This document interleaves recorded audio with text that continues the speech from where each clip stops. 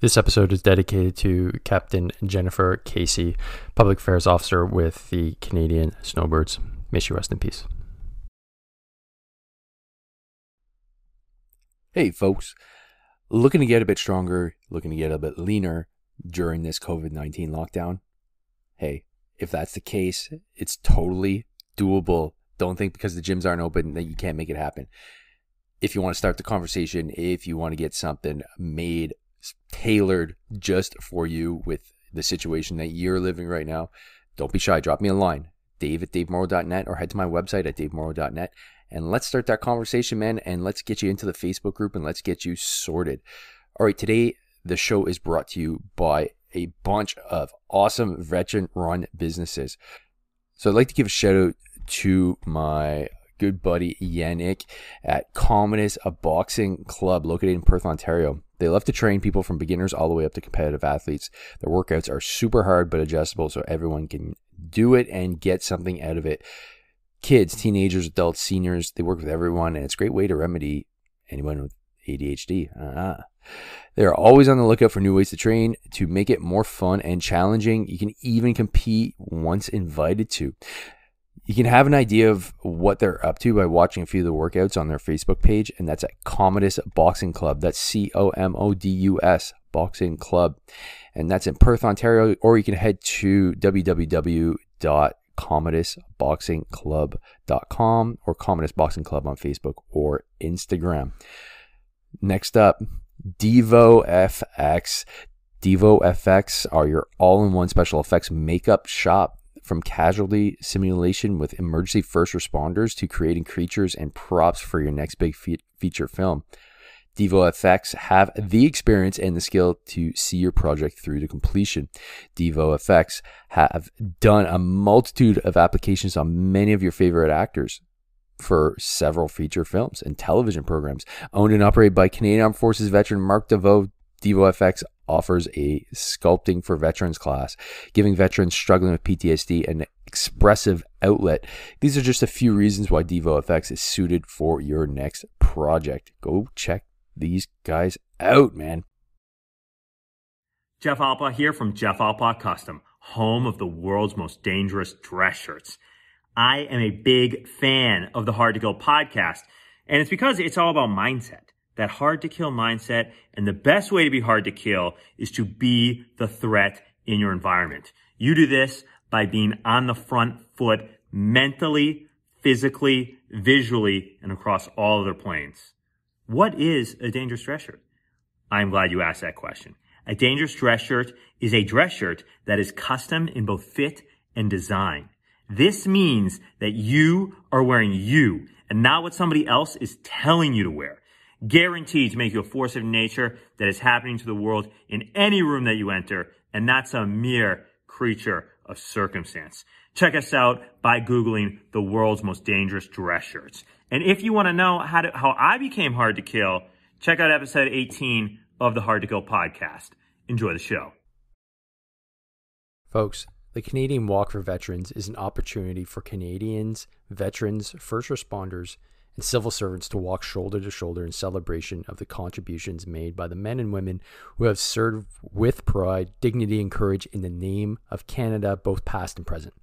It is an event where veterans, their families, their friends, and all Canadians come together as an organized and harmonious community in pursuit of an understanding of the challenges veterans face transitioning and thriving in life after service. So if you want to check out and participate in this year's Walk for Remembrance, head to Facebook and type in Can Walk for Vets. So that's CANWALK, the number 4 Vets, VETS.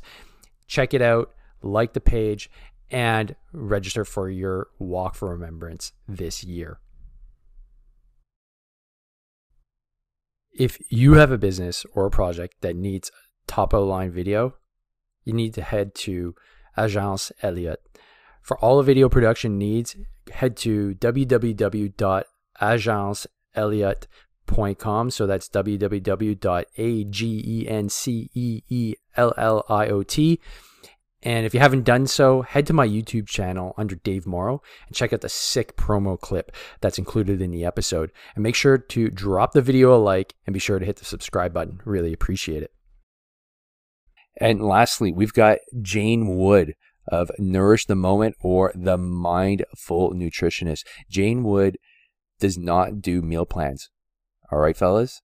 She doesn't do a meal plan for you. She's going to look at the root cause of why you're stuffing your face, of why you can't get a grip of your nutrition, why you're having those tasty cakes at all times of the day. She's a mindful nutritionist, so she's going to make that mind-body connection for you. That's pretty cool if you ask me. So if you want to go check her out, head to Jane Wood on Facebook, and she'll be sure to set you up with a plan that is tailored for you. So head to nourishthemoment.com. That's NOURISH, the moment, moment.com, and let Jane sort you out. Today's episode is brought to you by Onnit.com. If you don't know what Onnit.com is, where you been at, man?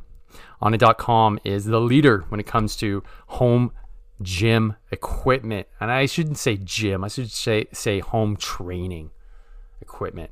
We're talking kettlebells here, not treadmills. We're talking Indian clubs, maces, battle ropes, all the good stuff that really gets that strength up.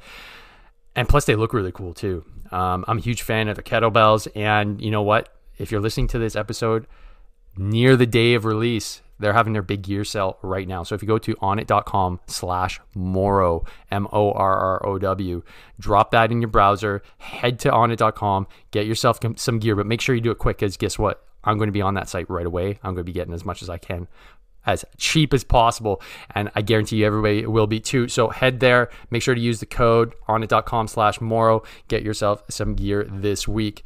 The show is also brought to you by butcherbox.ca. Butcherbox.ca delivers grass-fed, grass-finished meat to your door. It is freeze-dried. I've been using it for over a year. Man, I can tell you the meat doesn't taste like the meat we're used to in the grocery store, because it's full of nutrients. It's full of omega-3 fatty acids. You've got all the minerals and the awesome nutritional profile that meat is supposed to have at your door every month. So if that's something that you guys want to get, if you want to pay the farm now instead of paying the farm later, head to butcherbox.ca. And when you put in your order, make sure to use the code MORROW10. That's MORROW10, and get yourself $10 off your first order at butcherbox.ca. Additionally, we're brought to you by Doc Parsley's Sleep Remedy. If you head to go.davemorrow.net/sleep, you can get yourself a deal on Doc Parsley's Sleep Remedy. What is Sleep Remedy? Well, Doc Parsley is a former Navy SEAL, and during his time working with the SEAL teams, he realized that a bunch of his SEALs' sleep was just completely broken, and he wanted to figure out a way to do something about it, and he came up with his Sleep Remedy tea. And if you guys want to get your hands on it, head to go.davemorrow.net/sleep. Start getting yourself a better, more dialed in sleep today, so that you could be more productive and be a better hard charger in the future. All right, guys, today's episode is with LP Boudreault. Why do I have LP Boudreault on the episode today? Let me tell you, if it wasn't for LP, I don't think I'd be doing what I'm doing right now. And that's no bullshit. LP helped me get from being in my bed when my back was all messed up and I couldn't pick up my kid, and I was just a sad sack of a human being. Let's put it that way. And we worked on the very basics, and I finally got to, even the other week, we're still working together and I'm crushing deadlift PRs. So LP is a huge part of that process, and I wanted to be able to get him on the podcast to share what his methodology is, how he works with clients, but more importantly, how he connects with people so that he can get the best out of each and every one of us. So without further ado, here's LP Boudreault on the Hard to Kill podcast.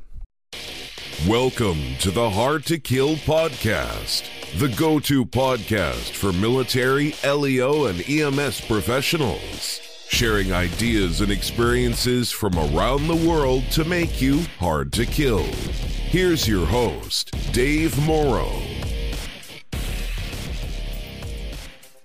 Ladies and gents, another episode of the Hard to Kill podcast coming up with Louis-Philippe Boudreault. And I had to have him on because he's my coach. And he was the reason why I was able to get out of the pain cave. And that's why I have to have him on, because I think what he is able to share with you guys needs to be out amongst the Hard to Kill community, because he's got a very unique way of programming. And it really got me out of bed, man, and got me to where I am now. So LP, it's awesome to have you on the show. Finally got you on. How you doing, buddy? And I want to give people a little bit of background as to who you are. Yeah, I'm glad to be here. I mean, we have really productive conversations on coaching, fitness, and health continually. So it's going to be fun to put this one into the internets, and hopefully some other people are going to get some benefits out of it as well. Absolutely. And then we go a little bit on my background.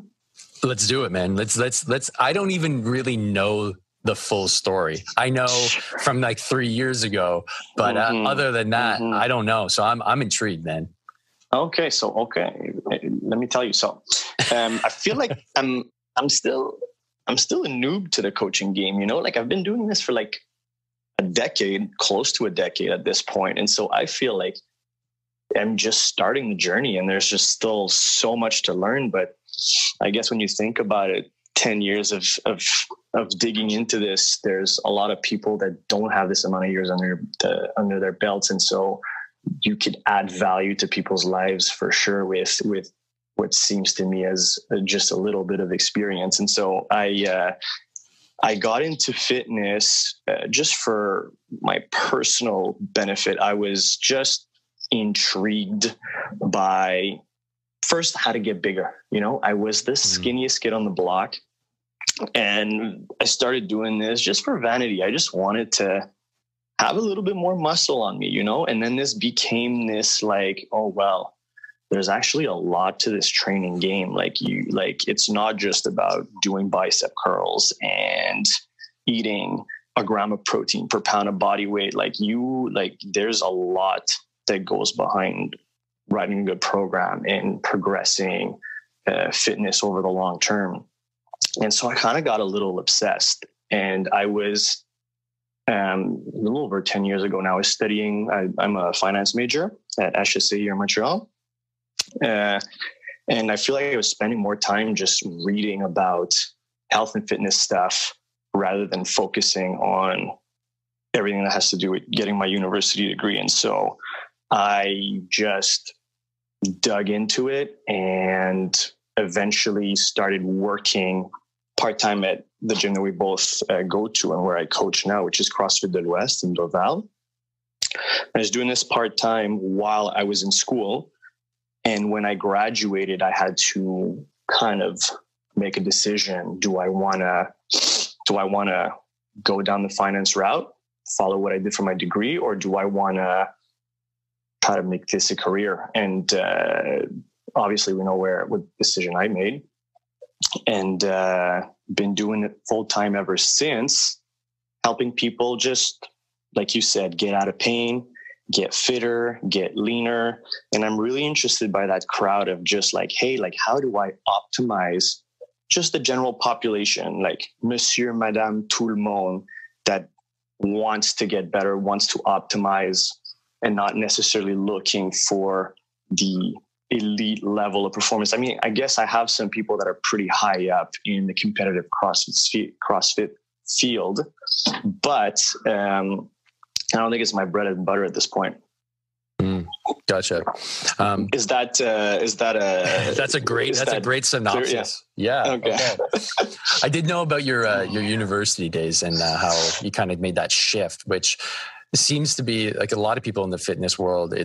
It seems to be the norm. You're studying to do something that is quote unquote normal. Like in your case is finance. For me is, education. And you have this idea that, oh, this is what normal people, I guess, end up doing. But you realize that your passion is pulling you in this other direction. And you do an assessment of, well, I'm spending an awful amount of time reading about things that aren't related to my quote unquote like real job that's supposed to be coming up.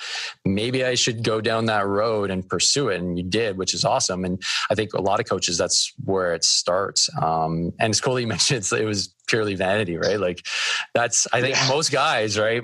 I think most guys, that's where it starts. You're a teenager, you're scrawny, you want to pack on some muscle. And for me, I would come home and do push-ups and crunches until like everything burned. I didn't really have any weights, right? So I just did what I could do it in the basement. And I'd pose down in the mirror like every day, be like, yeah, I'm getting huge, right? And it's just that 16-year-old vanity that drives a lot. And that started me on my journey. My dad was into fitness, which helped too. Yeah. Bring me to the gym, and he'd be running and I'd see that. And, he had some like basic, those old sand dumbbells that would crack and there would be sand. Cool. Like we had like those. That's cool. Yeah. With those skinny ass little bars, which it's funny now, but I call it like Russian style training. You can figure something out with that. No problems. But, it was the start, and that was the important thing. And then got like Men's Health subscriptions and just started reading that. Yeah. And once I got like an internet connection, I guess I'm kind of dating myself. Like, yeah, kids, I didn't have an internet connection when I was a teenager, right? Yeah. Okay. So I'm old.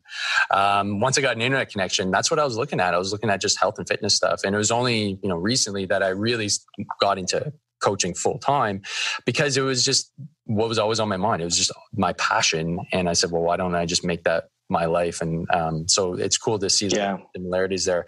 And you talked about just being kind of like a generalist coach and you're working with a lot of different people. Just for everybody out there who's listening, you don't just work with guys like me and high performance guys, but you also work with my mother, of all people, which I think, let's just talk about that for a little bit, because Mom, if you're listening, this is huge, because you put in a ton of work. And so my mother's in her 70s, and hey, Janice. And never lifted anything more than the groceries basically her whole life, and decided to make a change. And I said, look, like, I can't do it because, it's hard to train with a close family member, but I know somebody. And so I pointed her in your direction, because obviously we have a good connection, and I knew that you guys would hit it off, and she'd listen to you. And it's been 2 years now, and she's pretty much, it's a little over 2 years. Yeah. Total game changer. So could you just touch base just on how you basically took my mother, who's never lifted anything and was very resistant to start, to somebody now who's doing like hex bar deadlifts and goblet squats? Yeah. I'm not sure where to start with this one, but I think what's important to mention is like you said, like your mom had never been someone who would exercise or think of exercise as something that would be useful to better her health, and what was important for me to start with her was, like, I don't know if you remember, but like that initial sit down or that conversation, right? And it's like, I have to now find a way to convince her that this is actually useful for her, right? And it's basically like sitting down and trying to kind of build a story and build a why, And I think that's an important discussion that we should have about on like coaching any person in general, is really helping them understanding why. We never talked about this, but we were sitting down and what she wanted, and why both of you guys were discussing that it would be important for her to start exercising. And at one point, like, you ask why, and you ask why again, you ask why again. And then it came up, like she said on her own, she was like, like, I have grandkids now, and I want to be able to play with them, and it wasn't even for her so much as it was for them. And at that point, we all got a little emotional, and kind of like, I was happy to first understand her better, but to realize that, like, we found like that driving force that's probably going to be a good tool for me to, convince her of doing these things that she's never done before. And hey, they're important because remember your why, remember why it's important to you. And I feel like that was the way I got her started on the journey. And then, interestingly enough, like, over time, with making her do like wall sits to the wall and sitting onto a box and standing up and carrying kettlebells around, like doing some basic exercises. She slowly is starting to like the process now. 2 years in, like there's some stuff that she likes to do and enjoys doing. And so that was kind of the beginning in terms of our initial consult. I don't know if you want to get into like the training a little bit deeper, like where do you want to take this? Yeah, definitely establishing the why, I think, is the biggest takeaway here. Once you have a why as to the foundation of this whole process, like it's usually not comfortable. If you're really embarking on something, if you don't have a solid why, and in this case, for my mother was playing with her grandkids and being there, and seeing them grow up. Yeah. That's where you dig deep into like the emotional side of things, and everybody has a why, and it's just being able to find it. And it was the same for me as well. It was, I want to be able to go and do everything with my kids. I'm in my 30s. I shouldn't be stuck at home and telling my son, oh, sorry, I can't go play hockey with you. My back's too bad. Or I can't go tobogganing. I'm stuck, and now I have 2 kids, same deal. Like I don't want to be at the park, and all of a sudden I'm like jammed up and I can't move. And then what? It was something that plagued me. And I just said, no, whatever I'm doing, it's not working. I need to make a change. And so that's my deep rooted why, is that I want to be there and be able to do stuff with my kids. And yes, obviously having another level of performance is also very important, but it's not my why. It's one of those, I guess, things that I want to achieve, but not the why. And I think a lot of people, when they hit the gym, they might go thinking like, oh, I want to get bigger biceps, or I want to, run faster and like hit another PR. But understanding why, I think, is crucial for anybody, because then it's easy to fall off if things get rough. Yeah, exactly. Especially when things get tough. Like it's easy when everything's going well, and we're not just talking about like performance in the gym. Like we're talking about like when life gets in the way too. Like when you're busy at work, or like you have to take care of your family, or I don't know. There's a lot of stuff going on in your life, and health and fitness is starting to take the back burner, and maybe it's good to have that why to be reminded of, so that you can remember, okay, no, this is why, even though I've got a busy schedule, I still need to make this a priority because it's important to me, again, because of my why, right? Or when it gets tough in a workout, like when you have to do a hard training, for those who need to, like, it gets really tough. I don't know if I want to do this next set, or I don't know if I want to finish this 20-minute circuit or conditioning or whatever. And it's like, yeah, but I do this because of that, and I want to get these kinds of results. And so I'm going to push through. Like there's this saying, he who has a why can endure any hows. And I mean, I really like that, and that's cool. And it goes, it resonates with me on a fitness level, but also just on a life in general, Mm-hmm. Yeah, I was actually going to bring that up, man. That's a very powerful quote, that you can get through a lot of stuff as long as you have your why. And to touch back onto the conversation with me, you, and my mother, and the emotionality that was brought up at that point, it's amazing when you start digging into your whys. It's just it's deep in there. Everybody's got it, and as a coach too, this is kind of what we do a lot of times, and you have these conversations with people you've never really met before. But as soon as you open up that door and say, well, why do you want to do this, so that I have a better idea, a lot of times it just pours out, right? And it's just these really deep conversations that I think a lot of people are just dying to have, and to have somebody listen and then help them along in that journey. And that's where a coach like yourself, like you really fit in there really well, and you're really able to kind of suss that out without being judgmental.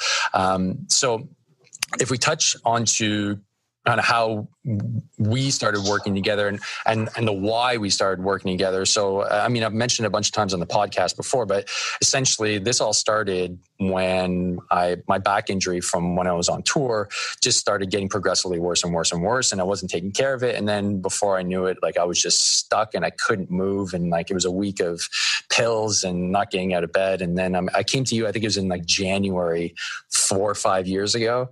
And I was like, man, I can't do this anymore. Like, obviously I need help. Can you help me out? So, if we start from like that moment in time, it was a while ago.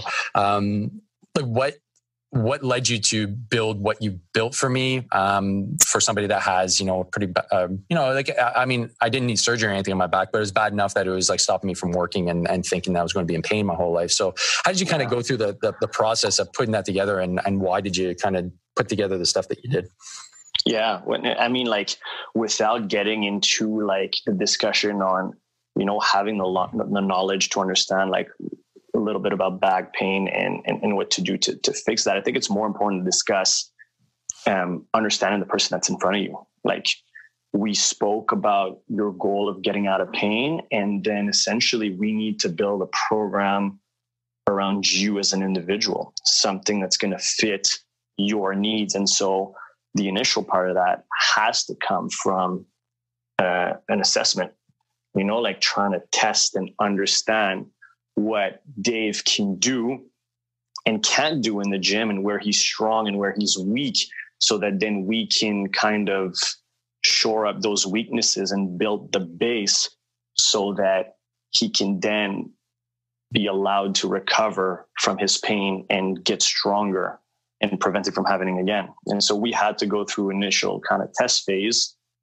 to understand that or understand you a bit better.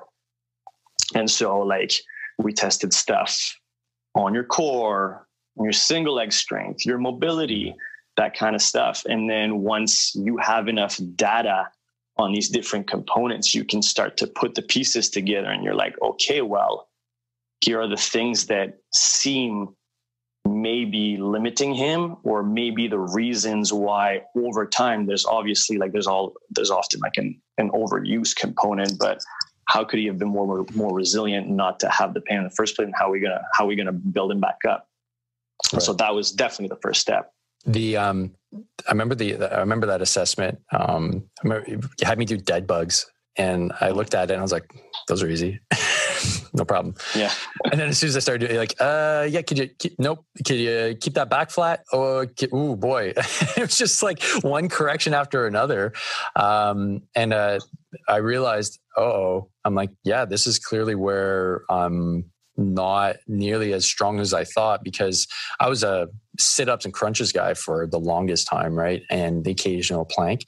But then once we started doing those, so, I mean, obviously we can't demo a dead bug, but I strongly recommend you go check it out. That was a really YouTube it. Yeah, YouTube, the dead bug. Anybody that works with me too, like you get dead bugs all the time. So especially guys and girls that have got like some back issues and stuff like that.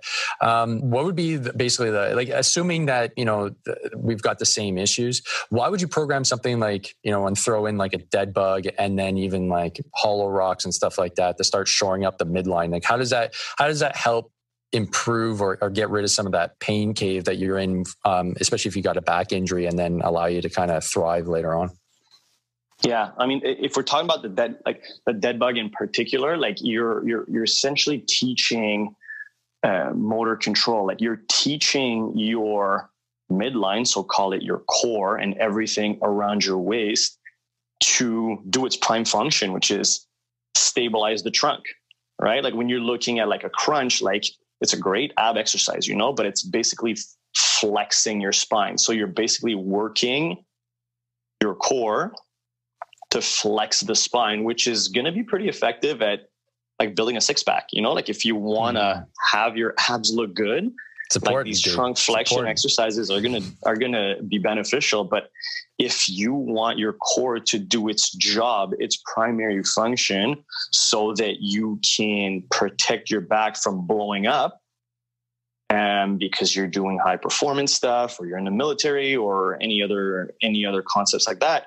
you have to teach it to stabilize or resist the movement while something else at your extremities is moving, right? So in a dead bug, like I won't go into a full description, but you're tightening up your core while your legs and your arms are moving. So you're teaching your core to stabilize the midline as the legs and the arms are moving around, which is exactly what you're going to do when you're sprinting, or when you're changing direction, or you're lifting away. Like if I'm back squatting, I need my trunk to stabilize where my hips move into the bottom of the squat, you know?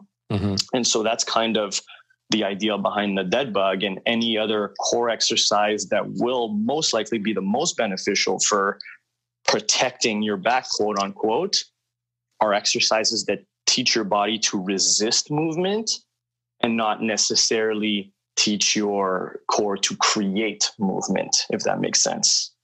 Yeah. We could use another example, like take, for instance, a suitcase carry without describing the movement completely. You know, you're holding a kettlebell or a dumbbell with one arm, right? And that object is going to pull you down, or wants to pull you down to the side, and your core needs to do the job of keeping you upright and walking, right? And so you are basically teaching your body to resist lateral flexion. And so you're teaching it to resist movement as you're walking around. So that's kind of the principle behind these core movements, or the way I see it. Mm. It's funny. I find myself leaning over and tilting to doing the movements as I'm describing it here with no video. Well, yeah. So like all these exercises, like these two that specifically that we mentioned, they're not the sexiest, right? They're kind of stuff that, you know, in my case, they're like the prehab stuff. They're the stuff that I do regularly. It's not really heavyweight. You're not going to film yourself and get all kinds of likes on YouTube or on Instagram for doing a dead bug. But long term, this is the stuff that actually helps and works. And I think, especially when I train new athletes, it seems like this is all I'm doing right now. Really? And because we come from a culture which is like, go hard right now, you know, sprint, you know, do like a 80-pound ruck march. It's like, you're not feeling it. So it doesn't seem like you're doing the work. And what I really appreciate when we started working together is a lot of the stuff was, you know, like it was doing box step ups with a little bit of weight, but doing it well. You know, and doing everything well. And the other thing that was really important too was I didn't realize that I didn't have enough stability, especially if we're doing like a plank rollout. That was a really good introduction to that whole concept of making sure that you go in like different planes. So could you touch base on just how that's important? So rather than just, you know, go kind of like what we say, like north south, why it's important to add a little bit of rotation and stuff like that in your training plans. Yeah. And before we get there, I think it's important for people to understand too, like we're not saying that a training program should only be dead bugs and carries and like light step ups. Right. Like we all care about squatting or deadlifting or sprinting if those are important to us in our function. But there's like, you know, you were talking about like that kind of Instagram era where everything needs to be sexy to be worth putting on Instagram for training. Like, there's nothing as unsexy as not being able to squat because your back hurts, you know? Mm. And so you do part of that, like you call it prehab or rehab training, so that you are able to do the bang for the buck exercises that are going to give you the results you want.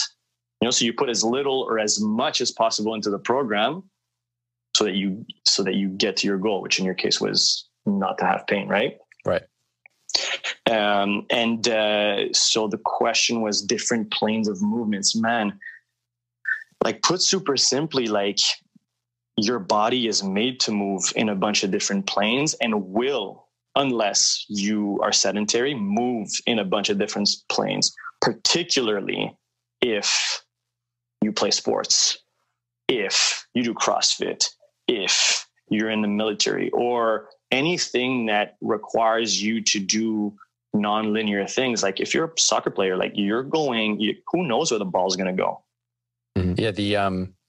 I think that's an important aspect for anybody to incorporate in their training plan. And it was definitely a hole that I had because like I said, the transverse plane, like north, south, whatever you want to call it, that's my go-to, like push-ups, sit-ups, squatting, you name it. Like I rarely did anything laterally. I rarely did anything rotationally.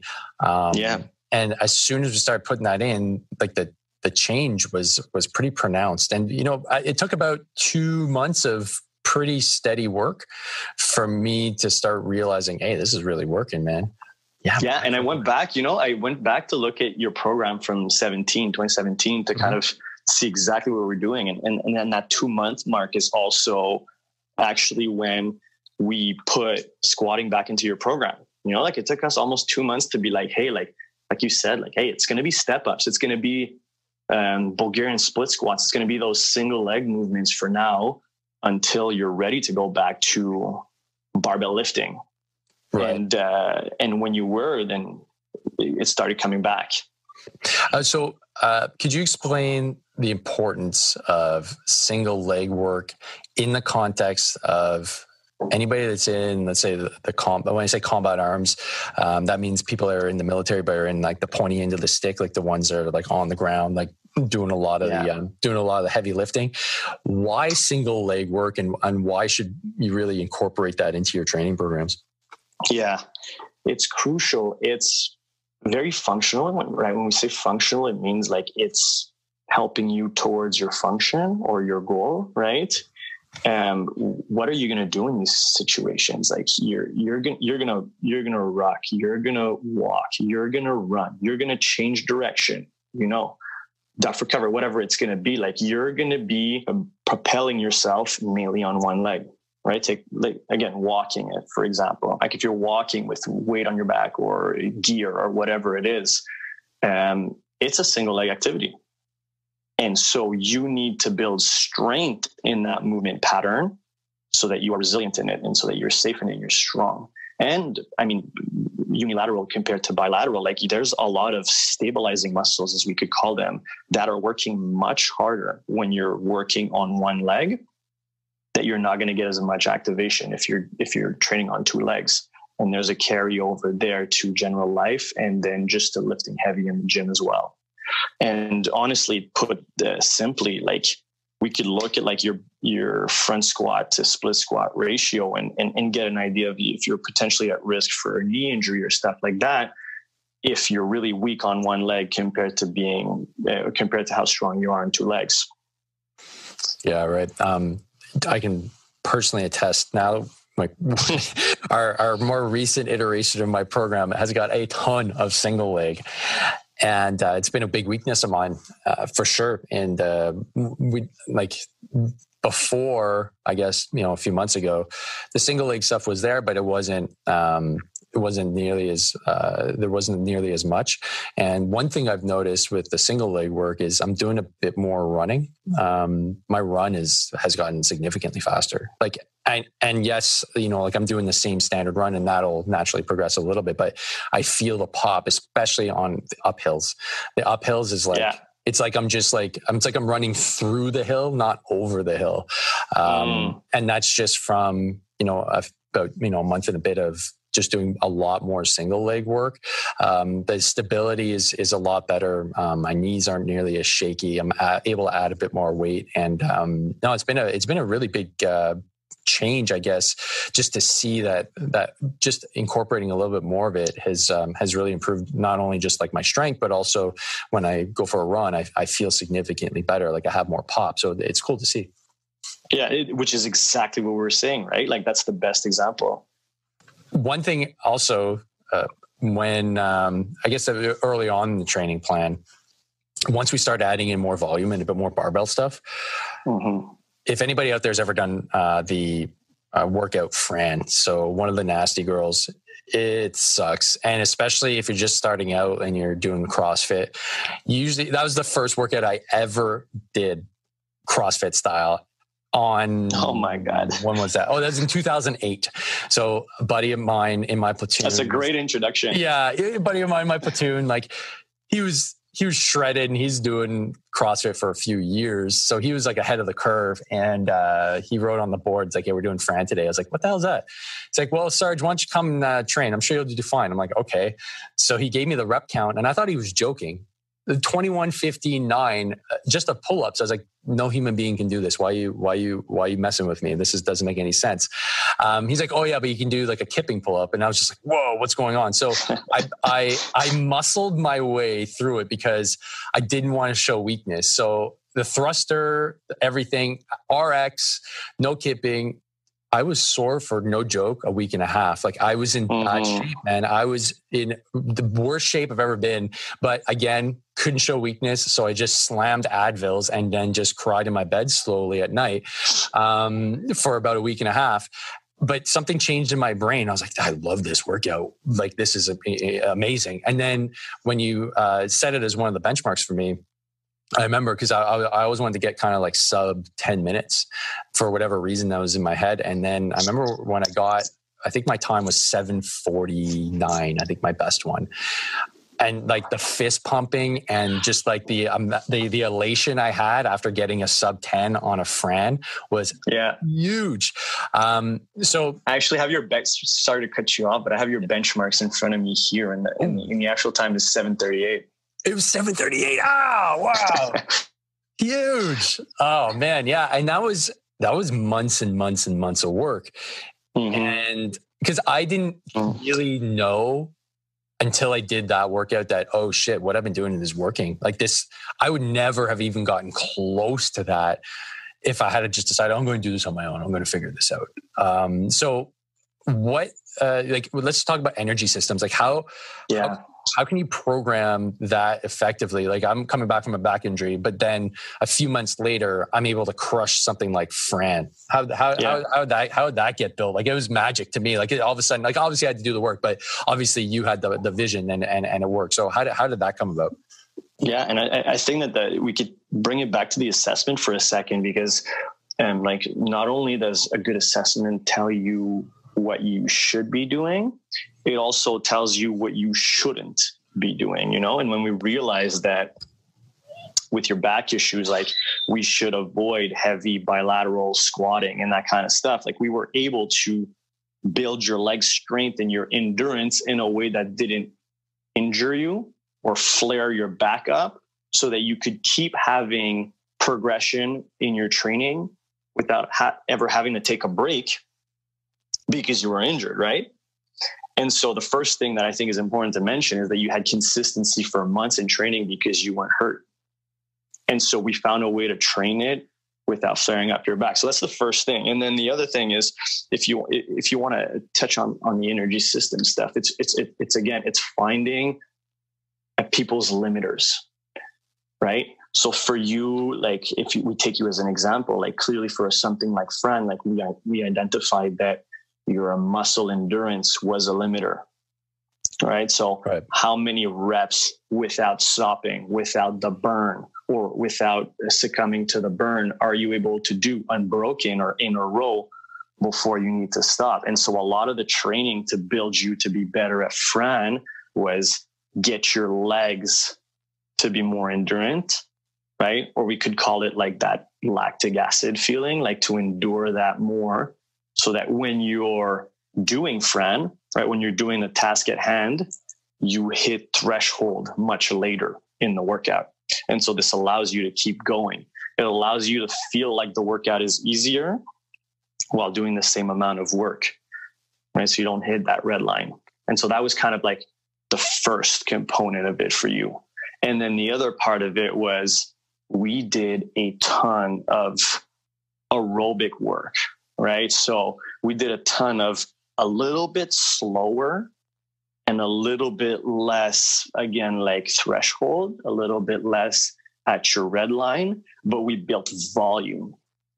So volume built your base, we could call it your base, so that you were able to tolerate more work. And then we put more work on top of you and built a bigger base. And so if you see it as a pyramid, like if the base is wider than the top end, which is your friend, like you have a bigger top end as well. Mm-hmm.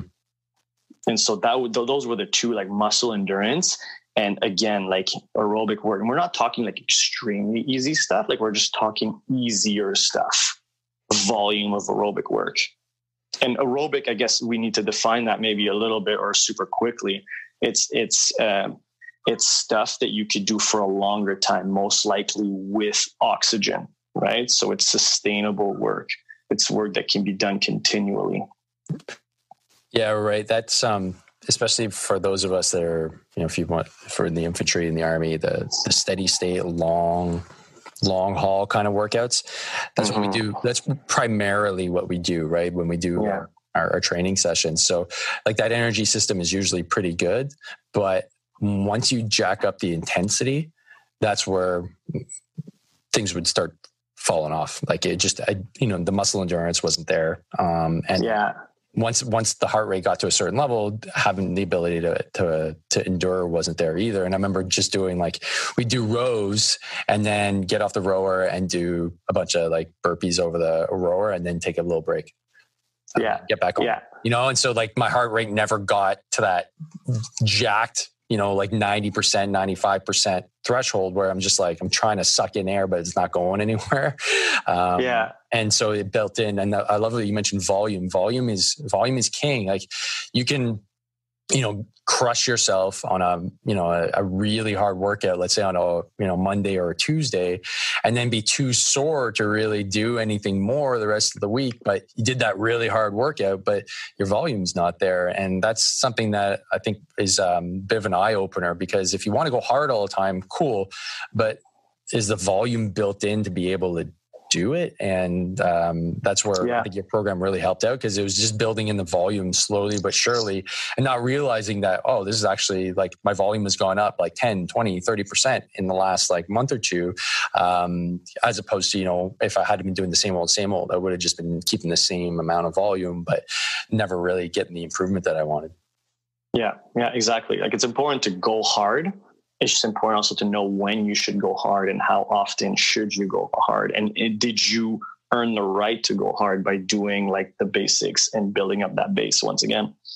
Right. Yeah, I think that's a really important concept for a lot of individuals that love going hard, pulling down the throttle a little bit and not going so hard all the time. Like it's great to test, but testing all the time is just, and I once I, it's funny. Like once I was like, hey, LP, you know what? I think I'm good, man. I'm going to rock it on my own for a little bit. All I started doing, I just AMRAP'd myself to death. And I burnt out, man. I really burnt out. We started working again, was 3 months ago, 2 months ago? Something around there. And up until that point, like I remember I was coming to talk to you, I'm like, man, I keep on getting heavier. I'm still getting fatter. Like every day, like I now would be coming to your class and I'd go to more classes. And I was like, okay, the solution is go harder because I'm fat. So what was happening was the exact opposite. And that made me realize, okay, I need to get into what's actually going on with my body, because something's not going in the right direction. I'm training harder, but I'm getting fatter. For all intents and purposes, I should be getting fitter, leaner, and like have more energy, but it was going the opposite direction. You mentioned a bunch of things like, hey, you getting enough salt? You getting enough water? Are you eating enough? I was like, yeah, I think so. How's your recovery? I'm like, I think it's all right. And I was like, those are all the red flags. It's like red flag, you hit every one. So for individuals that are going hard and like they build in some volume, how do you build in like appropriate amounts of recovery, and how do you identify if you've gone too hard? That's a great question. And I mean, I feel like sometimes, the results speak for themselves, like first of all, if you don't have a well-designed training program that you keep track of and you don't see progression over time, then there's obviously something that's not right. Like if you're not tracking, you're not keeping tracking, you have no idea, then first mistake is there. But then, you're doing a training program to make yourself better. And so if you put benchmarks, so to say, in there and if you don't, and you cannot track that progress over time, you're never going to know, right? Or if you just look at your training program, you're doing the same weights all the time, you're doing the same run at the same time all the time and you can never see an improvement, just like that, you're going to see that you're not progressing. And then the other ones is you have to be in tune with your body. You have to realize like, hey, I'm tired all the time, or I feel amazing, right? I'm not getting my sleep. Like my knees are a little bit achy. I'm not focusing enough at work. You know, like there's obvious signs if you pay attention and you listen that are going to tell you that you're suboptimal. The problem I feel is like a lot of people spent a lot of time not being in tune or shutting it up. And so they don't know what good feels like. And so they don't have a baseline to kind of compare with, you know, but you know, like if you've been sleeping amazing 8 hours a night, uninterrupted for weeks, and you're eating enough and you're drinking enough water and you're mobilizing and you're doing all these things, like you start to realize like, holy crap, like that's what good feels like. I want to stay here all the time. I never want to leave this place. You know what I mean? Like there's a clear difference. Positive feedback loop. Yeah. I did a really good episode with Dr. Parsley. Just that alone, if you're crushing 8 hours consistently, it's just the cascade effect of getting good enough sleep will have on your hormones, will put you in that, man, I feel good today. I felt good for the last 3 days. It's like, you get used to being in this, I guess, suboptimal, like you said, state where you don't even really know what good feels like, but you put a bit of effort into making yourself feel good. And then you never, ever want to go back, you know, like you do a few days of really good sleep, good food, water, and a bit of training. You're like Hercules, man. Everything now is working in the right direction. And that's kind of where you want to get everybody to at some point. Yeah. Because I mean, it's really easy to go into this, like, I guess it's like this mode where you're suboptimal, but you're existing and you're able to get by and you're getting everything done that you need to get done, but you're really not thriving. And that's unfortunate. And I lived in that world for a very long time. And I'm not saying that like I'm like the ultimate like human being right now. I'm thriving at all levels, but I do know what it feels like to be in that thrive state. And I do know what it's like to be in that shit state. And I hate being in that shit state. Like it's just the worst feeling in the world. That's, you know, a few nights of being up too late for, you know, just being undisciplined. It's a few days of, you know, oh, there's chips, whatever. I'll go off on my diet. It's a cheat day, but you've had like 3 cheat days in a row. You know, so it's those compound effects. And as soon as you start feeling bad, I call it the Dave Morrow downward spiral of shit. Once you get in that downward spiral, it just compounds. It compounds. And then you don't want to train. Then you feel fat, and then it just sucks.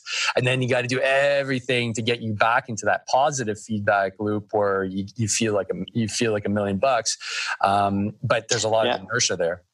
Yeah. And once you have that information, it's powerful because then you can be like, okay, well, lifestyle is not there. And I've been feeling like shit for a couple of days. Like I know that that's my current state. And I understand that when I'm in that state, it's okay to take it easy on my training. Like I don't have to go beat myself up in the gym because my body's not ready and my mind is not ready for it. But I can still go in and do some productive work without it being completely destructive, and aligning your training with how optimal your body feels will yield better results long-term, because you're not digging a ditch every time you go into the gym because you're adding another stressor on top of a life that's already stressful in so many ways, financially and so on.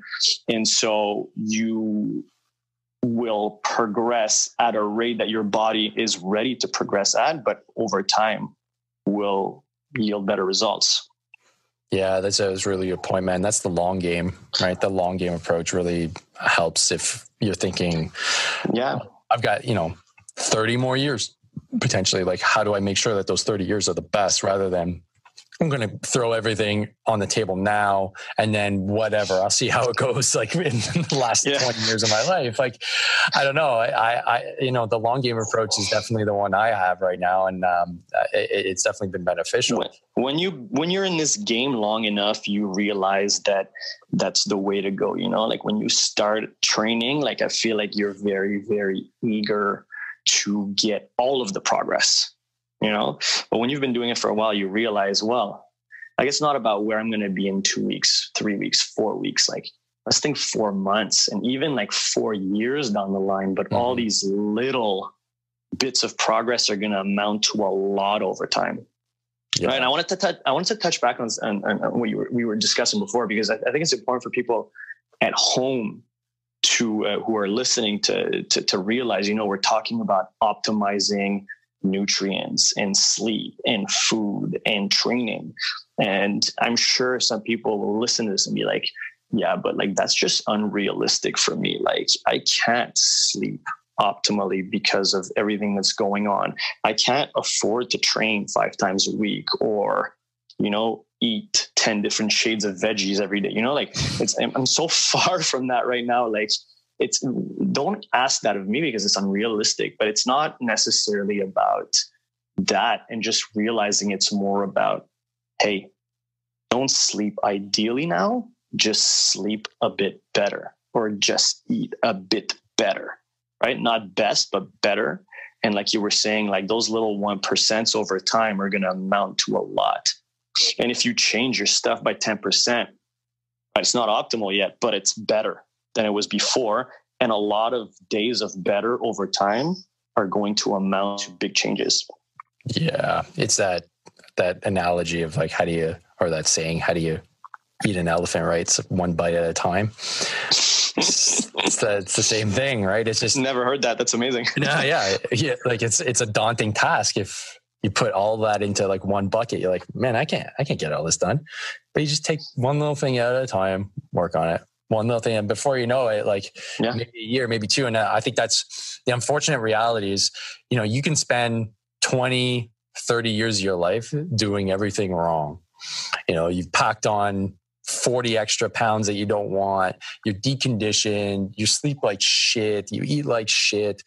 And then you start training and you're like, okay, in 2 months, I want everything to change. Okay, well, there will be change. However, you know, let's make sure that your expectations are tempered based on just the amount of time that needs to be put in order to make those big changes. It takes time, and just one bite at a time. And slow, maintainable progress is really, that's the only thing that works. And that's the unfortunate reality, is that it may take you 5 years to get to where you want, but you spent 20, 30 years just crushing your body. So go easy on yourself. It's easy to be really hard on yourself, and you want things to change now. But unfortunately, your body doesn't really like that, or even want to do that so quickly. So, and especially if you want to maintain it. So really good advice. And yeah, absolutely. Like, every little thing that, you know, I've learned from you, it's a slow process. I mean, just case in point, man, you told me, I think 3 years ago, hey, are you adding enough salt to your food? And I was like, yeah, I'm pretty sure. And like, all right, I wasn't. I just never added salt because, we cook pretty much everything ourselves. We rarely eat out. So the amount of sodium that we get is probably less than the average North American, because that's just the way we cook. And I grew up in a family that never added salt to anything, because all the men have heart attacks and die. So salt was the enemy. So for me, adding salt, like, I remember being like looked at my family table, like when I was living with my parents, like, why are you adding salt? Don't add salt. So I grew up not eating salt. So I'd never had that taste really. And therefore we never added it here. But as soon as I started to add volume into training, and I sweat like a pig, I never even thought twice, oh yeah, maybe LP's got a point. I was just like, yeah, whatever. And then finally it took like 3 years, and now I add salt to everything. And I'm not saying it's the only thing that made a difference, but it definitely made a difference. And like, I can recover. I'm not nearly as foggy. I don't feel as tired, because without salt, like, your body just can't conduct any of its electrical processes for its central nervous system. Like, it's so crucial. So just that alone, man, like, that's one of those things that's kind of like en passant. It's like a passing comment, but it was huge, and it made a huge difference in just, you know, my general well-being. Yeah. It's a small little tip for you that made a big difference. A coach like yourself, you have to like pointy end of the stick, as I like to call it, when it comes to like training and performance. What do you read and what do you listen to keep yourself sharp? That's a good question. You got to touch on a little bit of everything. Like, to be honest, like, I can't give you any precise thing that I'm paying attention to, because I've got to look in different spheres. I've got to look at weightlifting. I've got to look at running. I've got to look at nutrition. I've got to look at sleep. I've got to look at all of these different components, because nothing works in a silo. And kind of understanding these different edges of performance and how they blend together is how over time you kind of paint the complete picture of how to write a good fitness program. And so I'm everywhere on that front. Currently reading a book called Marathon Running, Physiology, Psychology, Nutrition, and Training Aspects from Christoph Zinner and Billy Sperlich. And so that's what I'm currently reading. And also, we were talking about sleep before, and you're getting Kirk Parsley on. Mm-hmm. I'm also reading Why We Sleep by Matthew Walker. Super interesting book. Definitely going to have to pick up that one. Why We Sleep. Okay, cool. That's now kind of the biggest topic in our household right now is sleep, because we have a 7-month-old at home, and making sure that she has a proper sleep pattern and then doesn't wake up our 3-year-old. Or the lack thereof. Yeah. For her, yeah. Yeah. So it's been my wife's, I guess, pet project recently. So she's super deep into the education process now, and learning everything she can. She could be her own YouTube sleep expert right now, just by everything that she's consumed. So I'll definitely pass that along to her, because without proper sleep, man, we're putting ourselves at such a big deficit. And I think there's just so much that we can just kind of take off the table when it comes to chronic disease and just general wellness and health, if we were just to tone it down a little bit and sleep a little bit more, rather than think yeah, you know what, man, I'll sleep when I'm dead. Well, dude, not sleeping is going to kill you. It seems so paradoxical. Yeah. Well, I mean, you had Kelly Starrett on your podcast a while back, and if there's someone that knows a thing or two about fitness, it's probably going to be him. And when you ask them the question, what's one of the most important things you do? His answer was unequivocally, I protect my sleep. Right. That's the first thing he said. That's how important it is to him, and should it be to us. Yeah, absolutely, man. So that's a perfect segue, man. So what makes you hard to kill? I think it's good question. I think it's an unstoppable curiosity that forces me to investigate and consistently learn and add new tools to the toolbox. And I think that again, the law of 1%, just progressively getting better and inching your way forward. I think that's so curiosity, I think that's what would make me hard to kill. Curiosity, just like your cat. Very cool. Very cool. So LP, why don't you let people know where they can get a hold of you so they can get some awesome tips and start working with you? Yeah, so you could, so on Instagram, you could reach me at LPZCB. So LPEEZCB. I think I should change that to make it a little bit easier to find now that I'm thinking about it. Too late, bro. Too late, bro. It's on the internet now. That's it. Yeah, you just keep it there. If you change it, you'll never get anybody. Cool. So Instagram is your main one. We'll put that in the show notes and make sure that people can get a hold of you there and get all the awesome bits that you're putting out. Right on. Dude, it's been awesome having you on. Obviously, we're going to chat some more offline and keep on working towards my goals, but I wish you all continued success. And once this COVID-19 thing blows over, we'll be in the gym hitting it hard once more. And so I'm wishing you and your family and everybody a safe, whoever knows how many weeks of this COVID-19 thing for the foreseeable future, and all the best, buddy. Yeah, you too. You and your family stay safe, Dave. And honestly, thanks for having me on. This was a super interesting discussion, at least for me. And I hope that whoever is going to listen to this will get something out of it that's going to help them out a bit. Absolutely. There definitely will be, man. Insight from your end's been huge. And yeah, absolutely. So, and I just want to say one last thing, man. Like, if it weren't for you, like, I really don't think I'd be doing this. So, like this, you were kind of like the inspiration to get started. And so it's been a real honor having you on, man. I really appreciate you taking the time out to do this. Man, it means a lot, honestly. And go back to the beginning of the podcast, our discussion, like, that's my why right there. Right? Sweet. Helping out. Sweet. That's awesome. All right, buddy. All the best. And we'll talk soon. All right. All right, man. Take care, Dave. Thanks for listening to the podcast. You can find out more about training, nutrition, and mindset at This episode is dedicated to Captain Jennifer Casey, Public Affairs Officer with the Canadian Snowbirds. May she rest in peace. Hey, folks. Looking to get a bit stronger, looking to get a bit leaner during this COVID-19 lockdown? Hey, if that's the case, it's totally doable. Don't think because the gyms aren't open that you can't make it happen.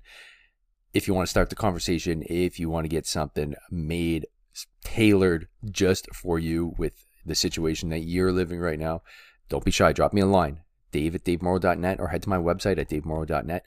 And let's start that conversation, man. And let's get you into the Facebook group and let's get you sorted. All right, today the show is brought to you by a bunch of awesome veteran-run businesses. So I'd like to give a shout out to my good buddy Yannick at Commodus, a boxing club located in Perth, Ontario. They love to train people from beginners all the way up to competitive athletes. Their workouts are super hard but adjustable so everyone can do it and get something out of it. Kids, teenagers, adults, seniors, they work with everyone, and it's a great way to remedy anyone with ADHD. They're always on the lookout for new ways to train to make it more fun and challenging. You can even compete once invited to. You can have an idea of what they're up to by watching a few of the workouts on their Facebook page, and that's at Commodus Boxing Club. That's COMODUS Boxing Club. And that's in Perth, Ontario, or you can head to www.commodusboxingclub.com or Commodus Boxing Club on Facebook or Instagram. Next up, Devo FX. Devo FX are your all-in-one special effects makeup shop. From casualty simulation with emergency first responders to creating creatures and props for your next big feature film. Devo FX have the experience and the skill to see your project through to completion. Devo FX have done a multitude of applications on many of your favorite actors for several feature films and television programs. Owned and operated by Canadian Armed Forces veteran Mark DeVoe, Devo FX offers a sculpting for veterans class, giving veterans struggling with PTSD an expressive outlet. These are just a few reasons why Devo FX is suited for your next project. Go check these guys out, man. Jeff Alpa here from Jeff Alpa Custom, home of the world's most dangerous dress shirts.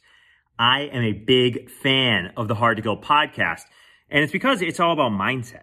That hard to kill mindset, and the best way to be hard to kill is to be the threat in your environment. You do this by being on the front foot mentally, physically, visually, and across all other planes. What is a dangerous dress shirt? I'm glad you asked that question. A dangerous dress shirt is a dress shirt that is custom in both fit and design. This means that you are wearing you and not what somebody else is telling you to wear. Guaranteed to make you a force of nature that is happening to the world in any room that you enter, and not some mere creature of circumstance. Check us out by Googling the world's most dangerous dress shirts. And if you want to know how I became hard to kill, check out episode 18 of the Hard to Kill podcast. Enjoy the show. Folks, the Canadian Walk for Veterans is an opportunity for Canadians, veterans, first responders, and civil servants to walk shoulder to shoulder in celebration of the contributions made by the men and women who have served with pride, dignity, and courage in the name of Canada, both past and present.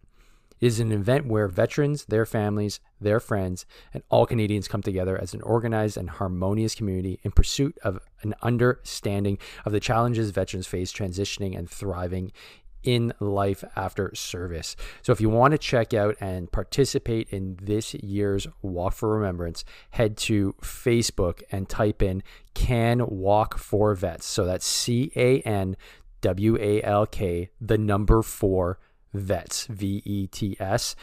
Check it out, like the page, and register for your Walk for Remembrance this year.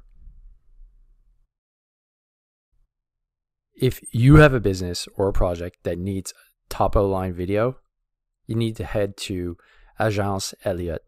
For all the video production needs, head to www.agenceelliott.com. So that's www.agenceelliott. And if you haven't done so, head to my YouTube channel under Dave Morrow and check out the sick promo clip that's included in the episode. And make sure to drop the video a like and be sure to hit the subscribe button. Really appreciate it. And lastly, we've got Jane Wood of Nourish the Moment, or the Mindful Nutritionist. Jane Wood does not do meal plans. All right, fellas? She doesn't do a meal plan for you. She's going to look at the root cause of why you're stuffing your face, of why you can't get a grip of your nutrition, why you're having those tasty cakes at all times of the day. She's a mindful nutritionist, so she's going to make that mind-body connection for you. That's pretty cool if you ask me. So if you want to go check her out, head to Jane Wood on Facebook, and she'll be sure to set you up with a plan that is tailored for you. So head to nourishthemoment.com. That's NOURISH, the THE moment, moment.com, and let Jane sort you out. Today's episode is brought to you by Onnit.com. If you don't know what Onnit.com is, where you been at, man? Onnit.com is the leader when it comes to home gym equipment. And I shouldn't say gym, I should say home training equipment. We're talking kettlebells here, not treadmills. We're talking Indian clubs, maces, battle ropes, all the good stuff that really gets that strength up. And plus, they look really cool too. I'm a huge fan of the kettlebells. And you know what? If you're listening to this episode near the day of release, they're having their big gear sale right now. So if you go to onnit.com/Morrow, MORROW, drop that in your browser, head to onnit.com, get yourself some gear, but make sure you do it quick, because guess what? I'm going to be on that site right away. I'm going to be getting as much as I can, as cheap as possible, and I guarantee you everybody will be too. So head there, make sure to use the code onnit.com/Morrow, get yourself some gear this week. The show is also brought to you by butcherbox.ca.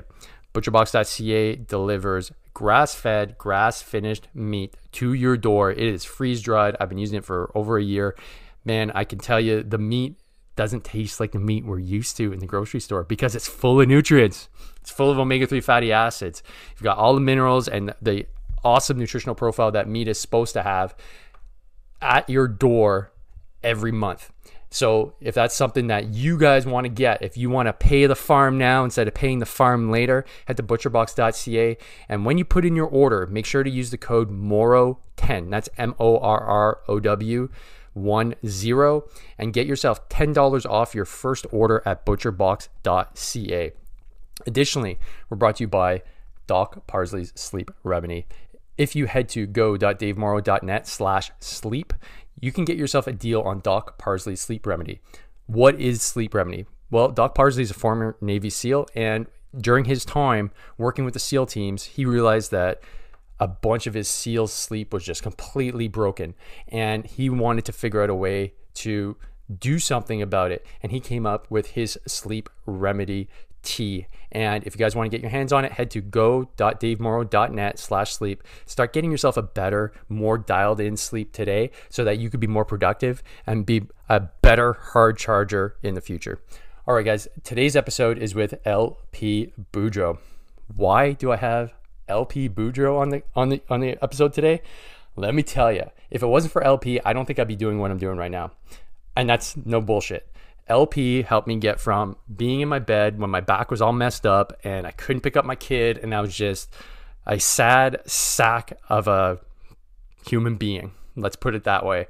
And we worked on the very basics, and I finally got to, even the other week, we're still working together and I'm crushing deadlift PRs. So LP is a huge part of that process, and I wanted to be able to get him on the podcast to share what his methodology is, how he works with clients, but more importantly, how he connects with people so that he can get the best out of each and every one of us. So without further ado, here's LP Boudreault on the Hard to Kill podcast. Welcome to the Hard to Kill podcast, the go-to podcast for military, LEO, and EMS professionals, sharing ideas and experiences from around the world to make you hard to kill. Here's your host, Dave Morrow. Ladies and gents, another episode of the Hard to Kill podcast coming up with Louis-Philippe Boudreault. And I had to have him on because he's my coach. And he was the reason why I was able to get out of the pain cave. And that's why I have to have him on, because I think what he is able to share with you guys needs to be out amongst the Hard to Kill community, because he's got a very unique way of programming. And it really got me out of bed, man, and got me to where I am now. So LP, it's awesome to have you on the show. Finally got you on. How you doing, buddy? And I want to give people a little bit of background as to who you are. Yeah, I'm glad to be here. I mean, we have really productive conversations on coaching, fitness, and health continually. So it's going to be fun to put this one into the internets, and hopefully some other people are going to get some benefits out of it as well. Absolutely. And then we go a little bit on my background. Let's do it, man. Let's. I don't even really know the full story. I know from like 3 years ago, but other than that, I don't know. So I'm intrigued, man.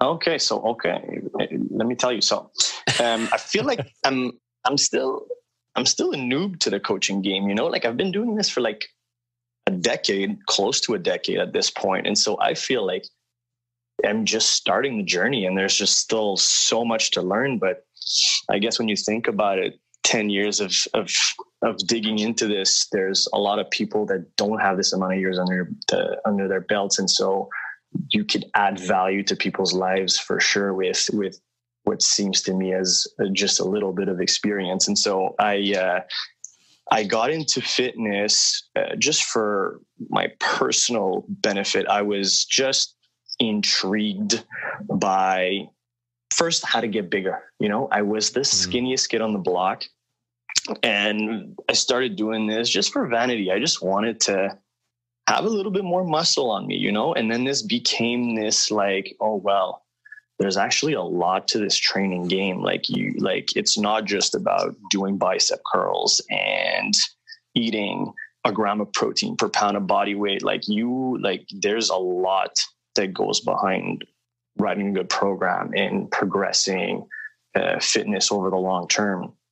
And so I kind of got a little obsessed, and I was a little over 10 years ago now, I was studying, I'm a finance major at HEC here in Montreal.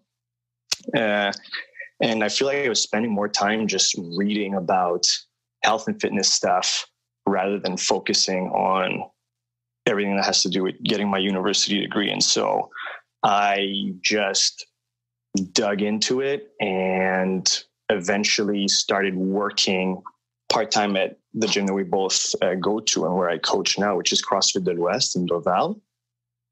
I was doing this part-time while I was in school.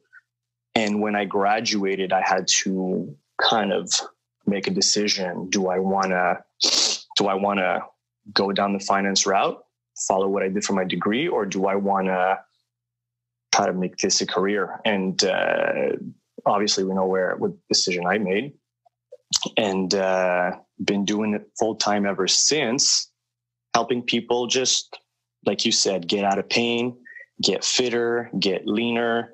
And I'm really interested by that crowd of just like, hey, like, how do I optimize just the general population, like Monsieur, Madame, tout le monde, that wants to get better, wants to optimize, and not necessarily looking for the elite level of performance. I mean, I guess I have some people that are pretty high up in the competitive CrossFit field, but I don't think it's my bread and butter at this point.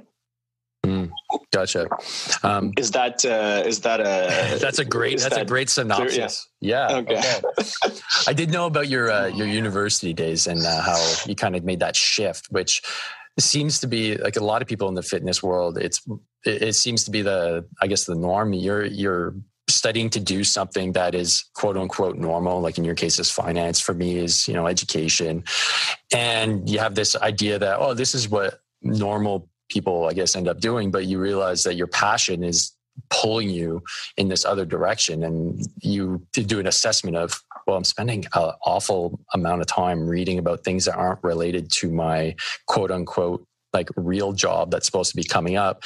Maybe I should go down that road and pursue it. And you did, which is awesome. And I think a lot of coaches, that's where it starts. And it's cool that you mentioned it was purely vanity, right? Like I think most guys, right?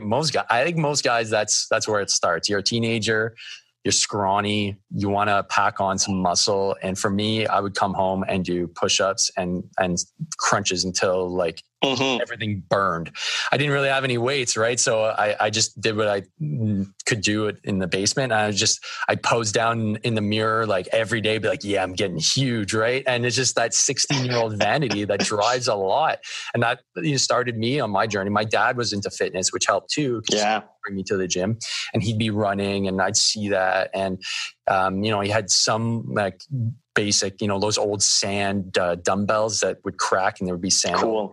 Like we had like those. That's cool. Yeah, with those skinny ass little bars, which it's funny now, but it's I call it like Russian style training. You can figure something out with that, no problems. But it was the start, and that was the important thing. And then got like Men's Health subscriptions, and just started reading that. Yeah. And once I got like an internet connection, I guess I'm kind of dating myself. Like, yeah, kids, I didn't have an internet connection when I was a teenager, right? Yeah, okay, so I'm old. Once I got an internet connection, that's what I was looking at. I was looking at just health and fitness stuff, and it was only recently that I really got into coaching full time, because it was just what was always on my mind. It was just my passion. And I said, well, why don't I just make that my life? And so it's cool to see the similarities there. And you talked about just being kind of like a generalist coach and you're working with a lot of different people. Just for everybody out there who's listening, you don't just work with guys like me and high performance guys, but you also work with my mother, of all people, which I think, let's just talk about that for a little bit, because Mom, if you're listening, this is huge, because you put in a ton of work. And so my mother's in her 70s, and hey, Janice. And never lifted anything more than the groceries basically her whole life, and decided to make a change. And I said, look, like, I can't do it because, it's hard to train with a close family member, but I know somebody. And so I pointed her in your direction, because obviously we have a good connection, and I knew that you guys would hit it off, and she'd listen to you. And it's been 2 years now, and she's pretty much, it's a little over 2 years. Yeah. Total game changer. So could you just touch base just on how you basically took my mother, who's never lifted anything and was very resistant to start, to somebody now who's doing like hex bar deadlifts and goblet squats? Yeah. I'm not sure where to start with this one, but I think what's important to mention is like you said, like your mom had never been someone who would exercise or think of exercise as something that would be useful to better her health, and what was important for me to start with her was, like, I don't know if you remember, but like that initial sit down or that conversation, right? And it's like, I have to now find a way to convince her that this is actually useful for her, right? And it's basically like sitting down and trying to kind of build a story and build a why, And I think that's an important discussion that we should have about on like coaching any person in general, is really helping them understanding why. We never talked about this, but we were sitting down and what she wanted, and why both of you guys were discussing that it would be important for her to start exercising. And at one point, like you ask why, and you ask why again, you ask why again. And then it came up, like she said on her own, she was like, like, I have grandkids now, and I want to be able to play with them, and it wasn't even for her so much as it was for them. And at that point, we all got a little emotional, and kind of like, I was happy to first understand her better, but to realize that like we found like that driving force that's probably going to be a good tool for me to, you know, convince her of doing these things that she's never done before. And hey, they're important because remember your why, remember why it's important to you. And I feel like that was the way I got her started on the journey. And then interestingly enough, like over time with making her do, you know, like wall sits to the wall and sitting onto a box and standing up and carrying kettlebells around, you know, like doing some basic exercises, she slowly is starting to like the process now.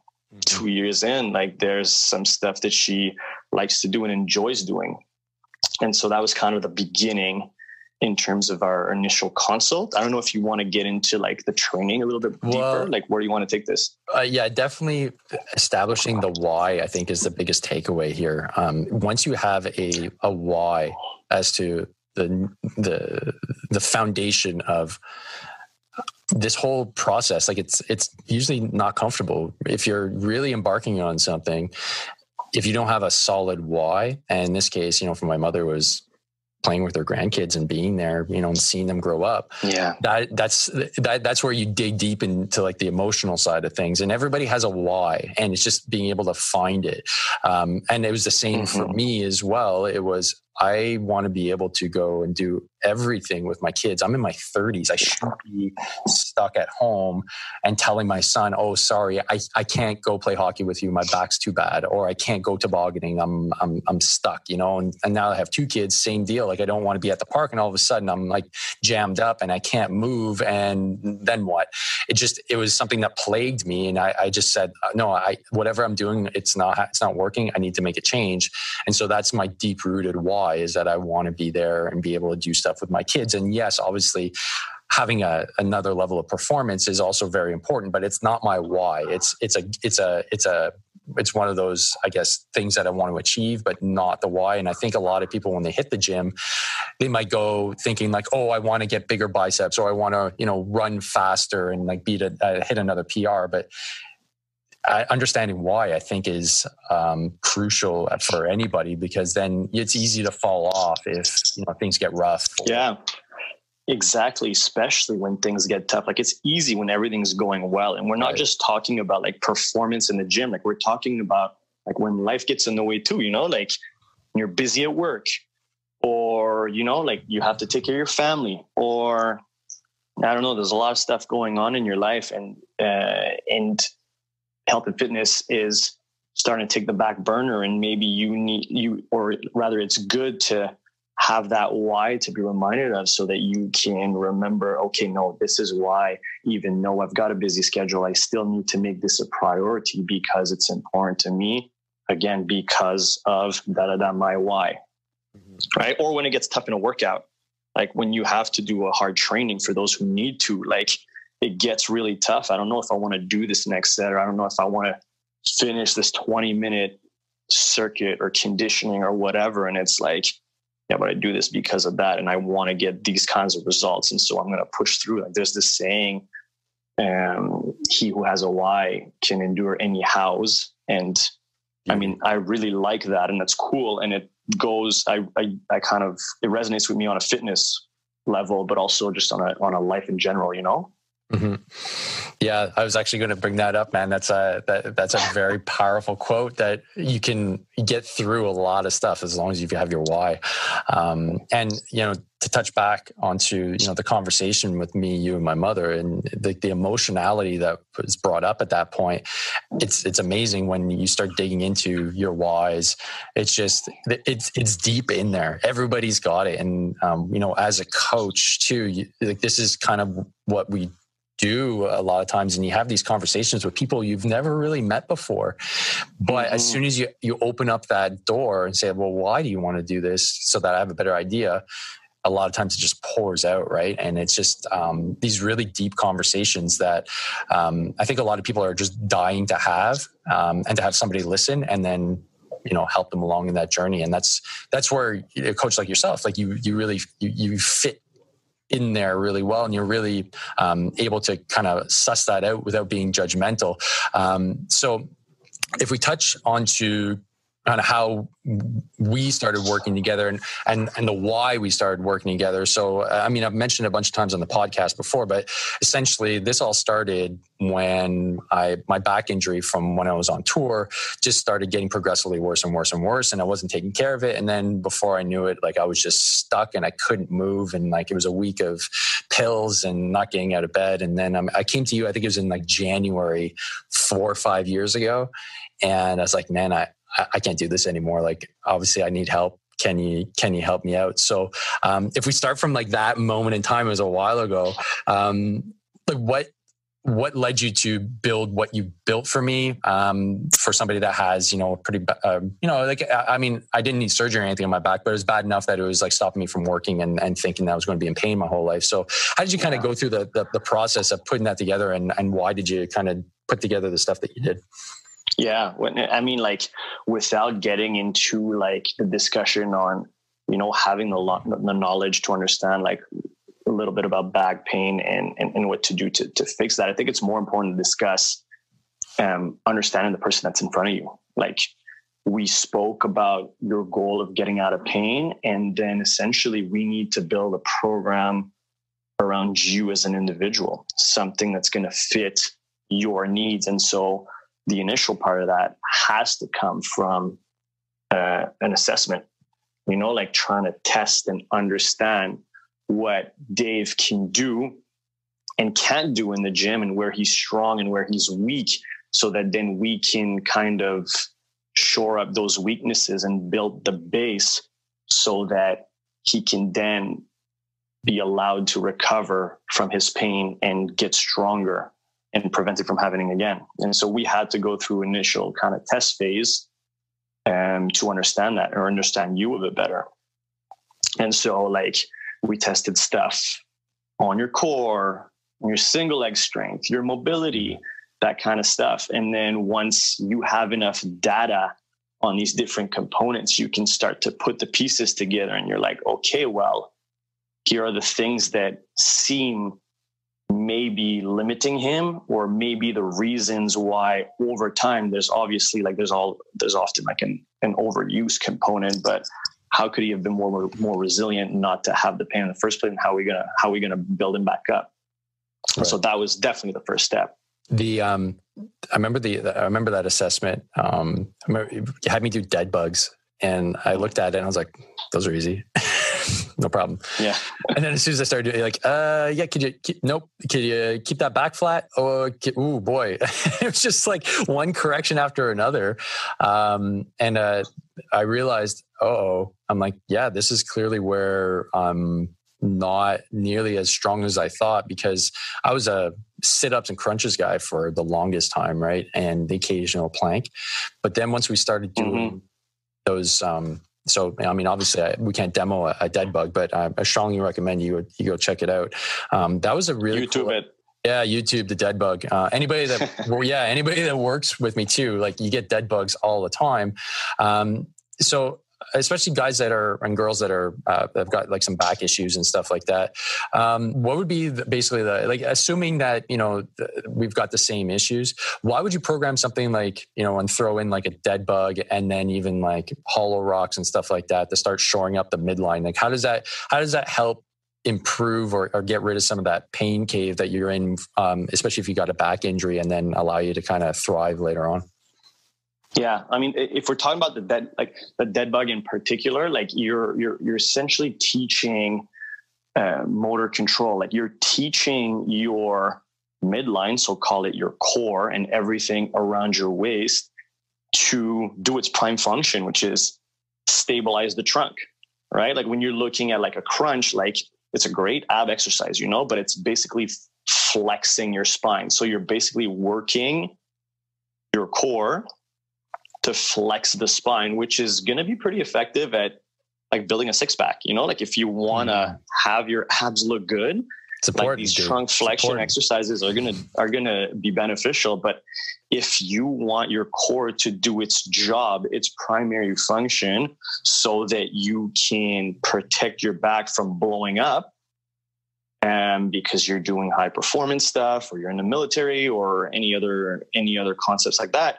you have to teach it to stabilize or resist the movement while something else at your extremities is moving, right? So in a dead bug, like I won't go into a full description, but you're tightening up your core while your legs and your arms are moving. So you're teaching your core to stabilize the midline as the legs and the arms are moving around, which is exactly what you're going to do when you're sprinting, or when you're changing direction, or you're lifting away. Like if I'm back squatting, I need my trunk to stabilize where my hips move into the bottom of the squat, you know? Mm-hmm. And so that's kind of the idea behind the dead bug, and any other core exercise that will most likely be the most beneficial for protecting your back, quote unquote, are exercises that teach your body to resist movement and not necessarily teach your core to create movement, if that makes sense. Yeah. We could use another example, like take, for instance, a suitcase carry without describing the movement completely. You know, you're holding a kettlebell or a dumbbell with one arm, right? And that object is going to pull you down, or wants to pull you down to the side, and your core needs to do the job of keeping you upright and walking, right? And so you are basically teaching your body to resist lateral flexion. And so you're teaching it to resist movement as you're walking around. So that's kind of the principle behind these core movements, or the way I see it. Mm. It's funny. I find myself leaning over and tilting to doing the movements as I'm describing it here with no video. Well, yeah. So like all these exercises, like these two that specifically that we mentioned, they're not the sexiest, right? They're kind of stuff that, you know, in my case, they're like the prehab stuff. They're the stuff that I do regularly. It's not really heavyweight. You're not going to film yourself and get all kinds of likes on YouTube or on Instagram for doing a dead bug. But long term, this is the stuff that actually helps and works. And I think, especially when I train new athletes, it seems like this is all I'm doing right now. Really? And because we come from a culture which is like, go hard right now, you know, sprint, you know, do like a 80-pound ruck march. It's like, you're not feeling it. So it doesn't seem like you're doing the work.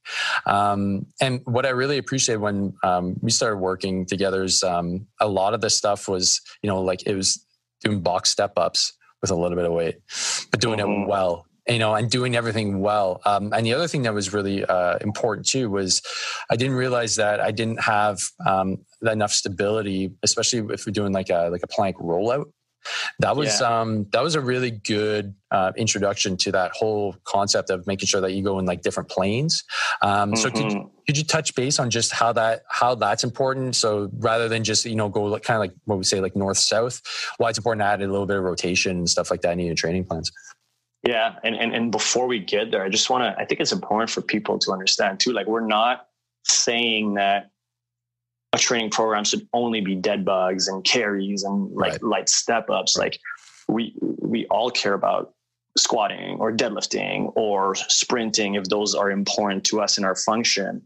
But there's like, you know, you were talking about like that kind of Instagram era where everything needs to be sexy to be worth putting on Instagram for training. Like, there's nothing as unsexy as not being able to squat because your back hurts, you know? Mm. And so you do part of that, like you call it prehab or rehab training, so that you are able to do the bang for the buck exercises that are going to give you the results you want. You know, so you put as little or as much as possible into the program so that you get to your goal, which in your case was not to have pain, right? Right. So the question was different planes of movements, man. Like put super simply, like your body is made to move in a bunch of different planes and will, unless you are sedentary, move in a bunch of different planes, particularly if you play sports, if you do CrossFit, if you're in the military, or anything that requires you to do non-linear things. Like if you're a soccer player, like who knows where the ball is going to go? Yeah. I think that's an important aspect for anybody to incorporate in their training plan. And it was definitely a hole that I had because like I said, the transverse plane, like north, south, whatever you want to call it, that's my go-to, like push-ups, sit-ups, squatting, you name it. Like I rarely did anything laterally. I rarely did anything rotationally. And as soon as we started putting that in, like the change was pretty pronounced. And, it took about 2 months of pretty steady work for me to start realizing, hey, this is really working, man. Yeah. And I went back, to look at your program from 2017 to kind of see exactly what we're doing. And then that 2 month mark is also actually when we put squatting back into your program. It took us almost 2 months to be like, hey, like you said, like, hey, it's going to be step ups. It's going to be Bulgarian split squats. It's going to be those single leg movements for now until you're ready to go back to barbell lifting. Right. And when you were, then it started coming back. So could you explain the importance of single leg work in the context of anybody that's in, let's say, the combat? When I say combat arms, that means people that are in the military, but are in like the pointy end of the stick, like the ones that are like on the ground, like doing a lot of the heavy lifting. Why single leg work, and why should you really incorporate that into your training programs? Yeah, it's crucial. It's very functional, right? When we say functional, it means like it's helping you towards your function or your goal, right? What are you going to do in these situations? Like you're going to rock, you're going to walk, you're going to run, you're going to change direction, duck for cover, whatever it's going to be. Like you're going to be propelling yourself mainly on one leg, right? Take again, walking it, for example, like if you're walking with weight on your back or gear or whatever it is, it's a single leg activity. And so you need to build strength in that movement pattern so that you are resilient in it and so that you're safe in it, you're strong. And I mean, unilateral compared to bilateral, like there's a lot of stabilizing muscles, as we could call them, that are working much harder when you're working on one leg, that you're not going to get as much activation if you're training on two legs. And there's a carryover there to general life and then just to lifting heavy in the gym as well. And honestly, put simply, like we could look at like your front squat to split squat ratio and get an idea of if you're potentially at risk for a knee injury or stuff like that, if you're really weak on one leg compared to how strong you are on two legs. Yeah, right. I can personally attest now. Our more recent iteration of my program has got a ton of single leg.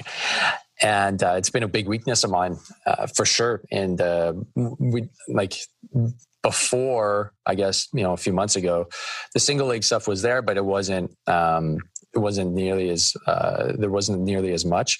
And one thing I've noticed with the single leg work is I'm doing a bit more running. My run has gotten significantly faster. Like, and yes, like I'm doing the same standard run and that'll naturally progress a little bit, but I feel the pop, especially on the uphills. The uphills is like, it's like I'm running through the hill, not over the hill. And that's just from, about, a month and a bit of just doing a lot more single leg work. The stability is a lot better. My knees aren't nearly as shaky. I'm able to add a bit more weight. And no, it's been a really big change, I guess, just to see that just incorporating a little bit more of it has really improved not only just like my strength, but also when I go for a run, I feel significantly better. Like I have more pop. So it's cool to see. Yeah. Which is exactly what we were saying, right? Like that's the best example. One thing also, when I guess early on in the training plan, once we start adding in more volume and a bit more barbell stuff, if anybody out there has ever done the workout Fran, so one of the nasty girls, it sucks. And especially if you're just starting out and you're doing CrossFit, usually that was the first workout I ever did CrossFit style. Oh my God. When was that? Oh, that was in 2008. So a buddy of mine in my platoon. That's a great introduction. Yeah. A buddy of mine in my platoon, like he was he was shredded, and he's doing CrossFit for a few years. So he was like ahead of the curve, and he wrote on the boards like, "Yeah, we're doing Fran today." I was like, "What the hell is that?" It's like, "Well, Sarge, why don't you come train? I'm sure you'll do fine." I'm like, "Okay." So he gave me the rep count, and I thought he was joking. The 21, 15, 9, just a pull-ups. I was like, no human being can do this. Why you messing with me? This doesn't make any sense. He's like, oh yeah, but you can do like a kipping pull-up. And I was just like, whoa, what's going on? So I muscled my way through it because I didn't want to show weakness. So the thruster, everything, RX, no kipping. I was sore for no joke, a week and a half. Like I was in bad shape, man. I was in the worst shape I've ever been, but again, couldn't show weakness. So I just slammed Advils and then just cried in my bed slowly at night for about a week and a half. But something changed in my brain. I was like, I love this workout. Like this is amazing. And then when you set it as one of the benchmarks for me, I remember because I always wanted to get kind of like sub 10 minutes for whatever reason that was in my head. And then I remember when I think my time was 7:49, I think my best one. And like the fist pumping and just like the elation I had after getting a sub 10 on a Fran was huge. So I actually have your sorry to cut you off, but I have your benchmarks in front of me here, and the actual time is 7:38. It was 7:38. Oh, wow. Huge. Oh man. Yeah. And that was months and months and months of work. And because I didn't really know until I did that workout that, oh shit, what I've been doing is working. Like this, I would never have even gotten close to that if I had just decided, I'm going to do this on my own. I'm going to figure this out. So what, let's talk about energy systems. Like how can you program that effectively? Like I'm coming back from a back injury, but then a few months later, I'm able to crush something like Fran. How did that get built? Like it was magic to me. Like all of a sudden, like obviously I had to do the work, but obviously you had the vision and it worked. So how did that come about? Yeah. And I think that we could bring it back to the assessment for a second, because like not only does a good assessment tell you what you should be doing, it also tells you what you shouldn't be doing, And when we realize that with your back issues, like we should avoid heavy bilateral squatting and that kind of stuff, like we were able to build your leg strength and your endurance in a way that didn't injure you or flare your back up, so that you could keep having progression in your training without ever having to take a break because you were injured, right? And so the first thing that I think is important to mention is that you had consistency for months in training because you weren't hurt. And so we found a way to train it without flaring up your back. So that's the first thing. And then the other thing is, if you want to touch on the energy system stuff, it's finding people's limiters, right? So for you, like if we take you as an example, like clearly for something like Fran, like we identified that your muscle endurance was a limiter, right? So how many reps without stopping, without the burn, or without succumbing to the burn are you able to do unbroken or in a row before you need to stop? And so a lot of the training to build you to be better at Fran was get your legs to be more endurant, right? Or we could call it like that lactic acid feeling, like to endure that more, so that when you're doing Fran, right, when you're doing the task at hand, you hit threshold much later in the workout. And so this allows you to keep going. It allows you to feel like the workout is easier while doing the same amount of work, right? So you don't hit that red line. And so that was kind of like the first component of it for you. And then the other part of it was we did a ton of aerobic work, right? So we did a ton of a little bit slower and a little bit less, again, like threshold, a little bit less at your red line, but we built volume. So volume built your base, we could call it your base, so that you were able to tolerate more work. And then we put more work on top of you and built a bigger base. And so if you see it as a pyramid, like if the base is wider than the top end, which is your friend, like you have a bigger top end as well. Mm-hmm. And so those were the two, like muscle endurance. And again, like aerobic work. And we're not talking like extremely easy stuff. Like we're just talking easier stuff, volume of aerobic work. And aerobic, I guess we need to define that maybe a little bit or super quickly. It's stuff that you could do for a longer time, most likely with oxygen, right? So it's sustainable work. It's work that can be done continually.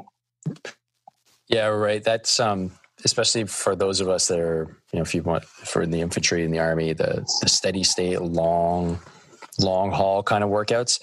That's what we do. That's primarily what we do, right? When we do our training sessions. So like that energy system is usually pretty good, but once you jack up the intensity, that's where things would start falling off. Like it just, the muscle endurance wasn't there. Once the heart rate got to a certain level, having the ability to endure wasn't there either. And I remember just doing we do rows and then get off the rower and do a bunch of like burpees over the rower and then take a little break. Get back on. And so like my heart rate never got to that jacked, like 90%, 95% threshold where I'm just like, I'm trying to suck in air, but it's not going anywhere. And so it built in, and I love that you mentioned volume. Volume is king. Like you can, crush yourself on a really hard workout, let's say on a Monday or a Tuesday, and then be too sore to really do anything more the rest of the week. But you did that really hard workout, but your volume's not there. And that's something that I think is a bit of an eye opener, because if you want to go hard all the time, cool. But is the volume built in to be able to do it? And that's where I think your program really helped out, because it was just building in the volume slowly but surely, and not realizing that, this is actually like my volume has gone up like 10, 20, 30% in the last like month or two, as opposed to, if I had been doing the same old, I would have just been keeping the same amount of volume, but never really getting the improvement that I wanted. Yeah, exactly. Like it's important to go hard. It's just important also to know when you should go hard and how often should you go hard. And did you earn the right to go hard by doing like the basics and building up that base once again? Right. Yeah, I think that's a really important concept for a lot of individuals that love going hard, pulling down the throttle a little bit and not going so hard all the time. Like it's great to test, but testing all the time is just, and I once I, it's funny. Like once I was like, hey, LP, you know what? I think I'm good, man. I'm going to rock it on my own for a little bit. All I started doing, I just AMRAP'd myself to death. And I burnt out, man. I really burnt out. We started working again, was 3 months ago, 2 months ago? Something around there. And up until that point, like I remember I was coming to talk to you, I'm like, man, I keep on getting heavier. I'm still getting fatter. Like every day, like I would be coming to your class and I'd go to more classes. And I was like, okay, the solution is go harder because I'm fat. So what was happening was the exact opposite. And that made me realize, okay, I need to get into what's actually going on with my body, because something's not going in the right direction. I'm training harder, but I'm getting fatter. For all intents and purposes, I should be getting fitter, leaner, and like have more energy, but it was going the opposite direction. You mentioned a bunch of things like, hey, you getting enough salt? You getting enough water? Are you eating enough? I was like, yeah, I think so. How's your recovery? I'm like, I think it's all right. And I was like, those are all the red flags. It's like red flag, you hit every one. So for individuals that are going hard and like they build in some volume, how do you build in like appropriate amounts of recovery, and how do you identify if you've gone too hard? That's a great question. And I mean, I feel like sometimes, the results speak for themselves, like first of all, if you don't have a well-designed training program that you keep track of and you don't see progression over time, then there's obviously something that's not right. Like if you're not tracking, you're not keeping tracking, you have no idea, then first mistake is there. But then, you're doing a training program to make yourself better. And so if you put benchmarks, so to say, in there and if you don't, and you cannot track that progress over time, you're never going to know, right? Or if you just look at your training program, you're doing the same weights all the time, you're doing the same run at the same time all the time and you can never see an improvement, just like that, you're going to see that you're not progressing. And then the other ones is you have to be in tune with your body. You have to realize like, hey, I'm tired all the time, or I feel amazing, right? I'm not getting my sleep. Like my knees are a little bit achy. I'm not focusing enough at work. You know, like there's obvious signs if you pay attention and you listen that are going to tell you that you're suboptimal. The problem I feel is like a lot of people spent a lot of time not being in tune or shutting it up. And so they don't know what good feels like.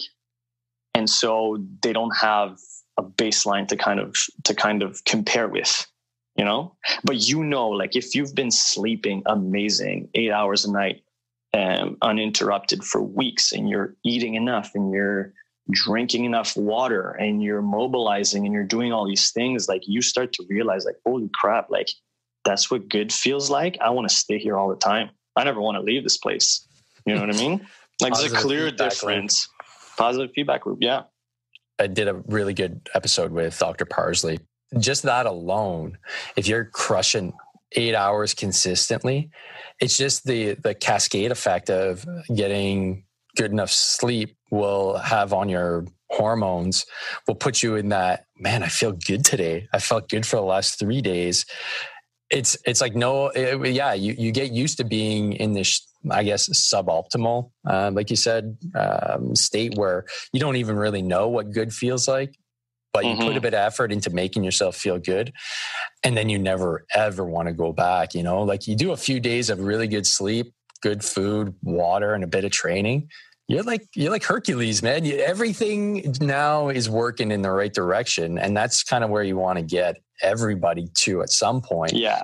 Because I mean, it's really easy to go into this, like, I guess it's like this mode where you're suboptimal, but you're existing and you're able to get by and you're getting everything done that you need to get done, but you're really not thriving. And that's unfortunate. And I lived in that world for a very long time. And I'm not saying that like I'm like the ultimate like human being right now. I'm thriving at all levels, but I do know what it feels like to be in that thrive state. And I do know what it's like to be in that shit state. And I hate being in that shit state. Like it's just the worst feeling in the world. That's, you know, a few nights of being up too late for, you know, just being undisciplined. It's a few days of, you know, oh, there's chips, whatever. I'll go off on my diet. It's a cheat day, but you've had like 3 cheat days in a row. You know, so it's those compound effects. And as soon as you start feeling bad, I call it the Dave Morrow downward spiral of shit. Once you get in that downward spiral, it just compounds. It compounds. And then you don't want to train. Then you feel fat, and then it just sucks. And then you got to do everything to get you back into that positive feedback loop where you feel like $1 million. But there's a lot of inertia there. Yeah. And once you have that information, it's powerful because then you can be like, okay, well, lifestyle is not there. And I've been feeling like shit for a couple of days. Like I know that that's my current state. And I understand that when I'm in that state, it's okay to take it easy on my training. Like I don't have to go beat myself up in the gym because my body's not ready and my mind is not ready for it. But I can still go in and do some productive work without it being completely destructive, and aligning your training with how optimal your body feels will yield better results long-term, because you're not digging a ditch every time you go into the gym because you're adding another stressor on top of a life that's already stressful in so many ways, financially and so on. And so you will progress at a rate that your body is ready to progress at, but over time will yield better results. Yeah, that's a really good point, man. That's the long game, right? The long game approach really helps if you're thinking, I've got, 30 more years potentially. Like, how do I make sure that those 30 years are the best, rather than I'm going to throw everything on the table now and then whatever, I'll see how it goes like in the last 20 years of my life. Like, I don't know. I the long game approach is definitely the one I have right now. And it's definitely been beneficial. When you're in this game long enough, you realize that that's the way to go. Like when you start training, like I feel like you're very, very eager to get all of the progress. you know.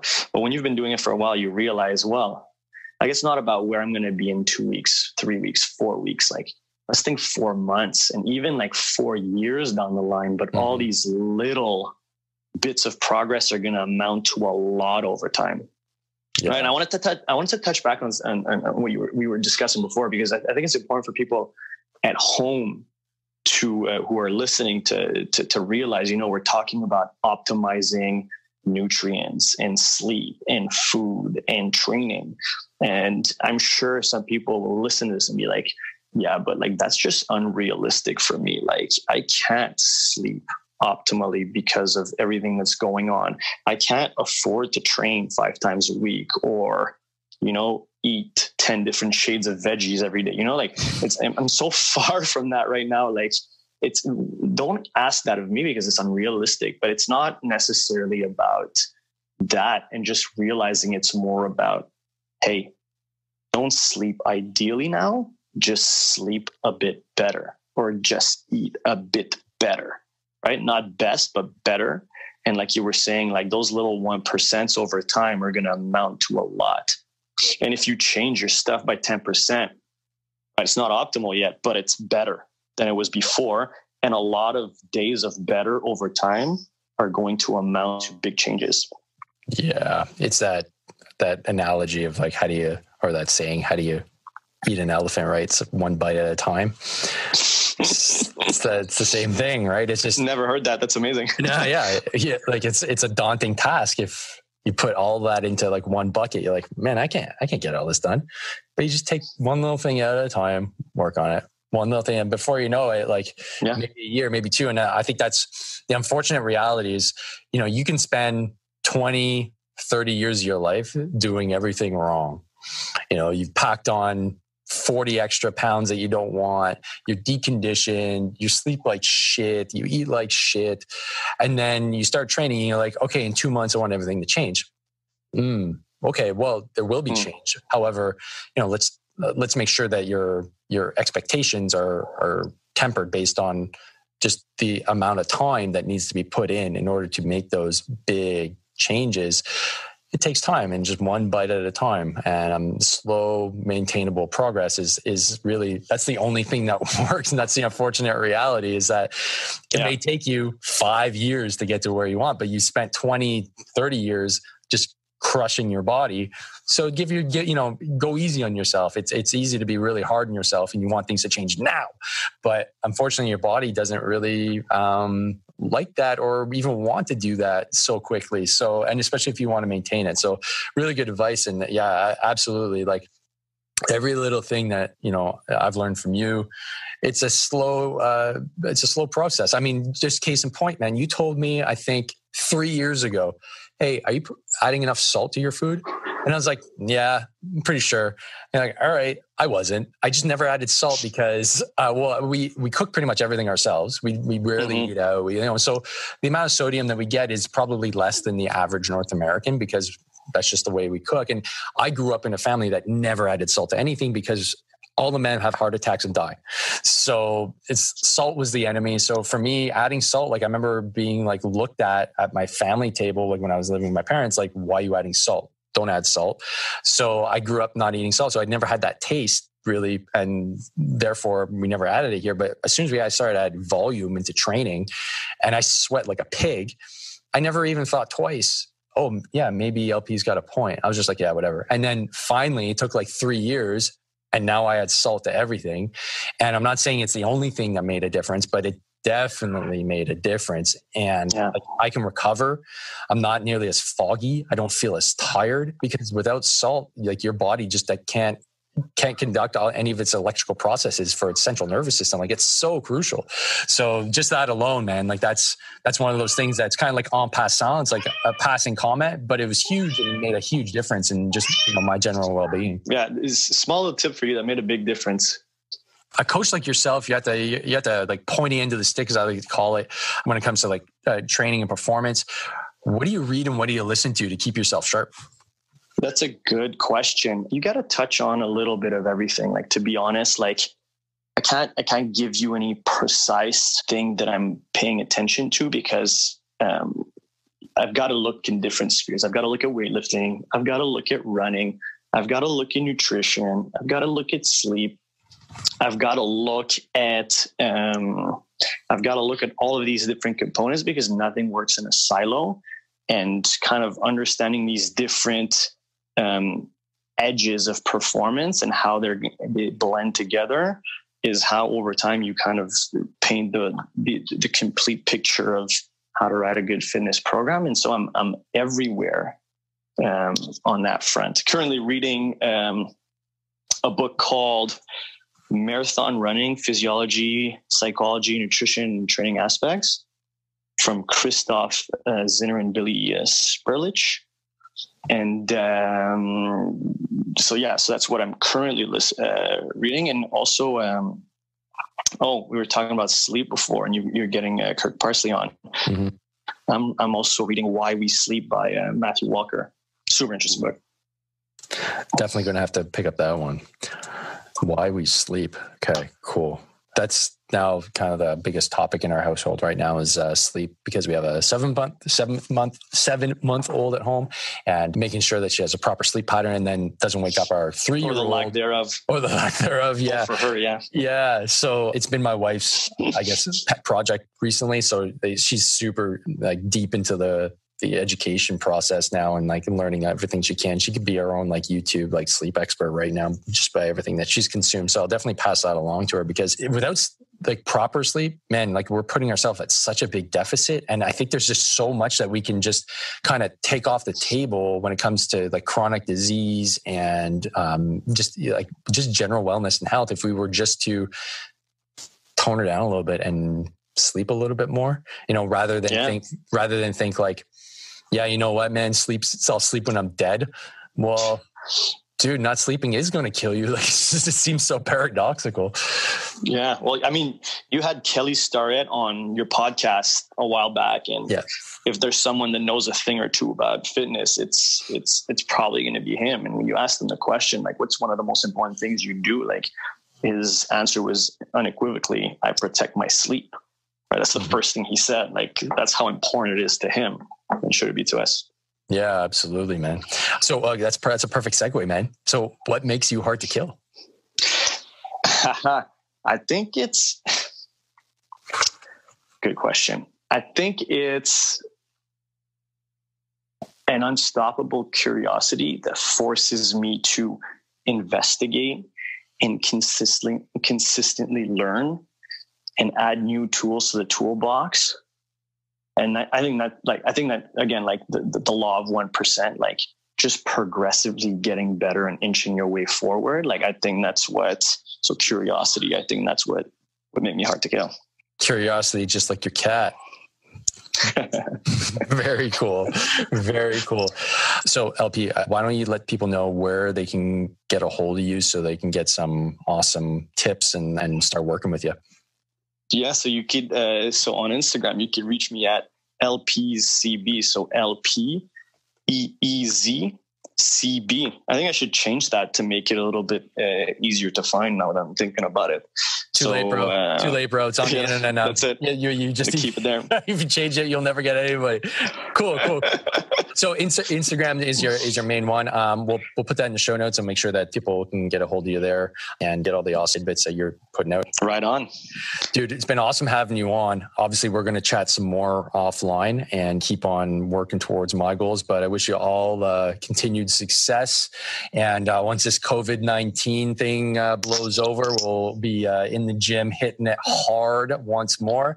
And so I'm wishing you and your family and everybody a safe, whoever knows how many weeks of this COVID-19 thing for the foreseeable future, and all the best, buddy. Yeah, you too.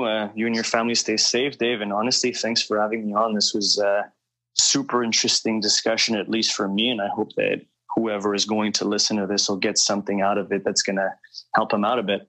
Absolutely. There definitely will be, man. Insight from your end's been huge. And yeah, absolutely. So, and I just want to say one last thing, man. Like if it weren't for you, like I really don't think I'd be doing this. So like this, you were kind of like the inspiration to get started. And so it's been a real honor having you on, man. I really appreciate you taking the time out to do this. Man, it means a lot, honestly. And go back to the beginning of the podcast, our discussion, like that's my why right there. Right? Sweet. Helping out. Sweet. That's awesome. All right, buddy. All the best. And we'll talk soon. All right. All right, man. Take care, Dave. Thanks for listening to the podcast. You can find out more about training, nutrition, and mindset at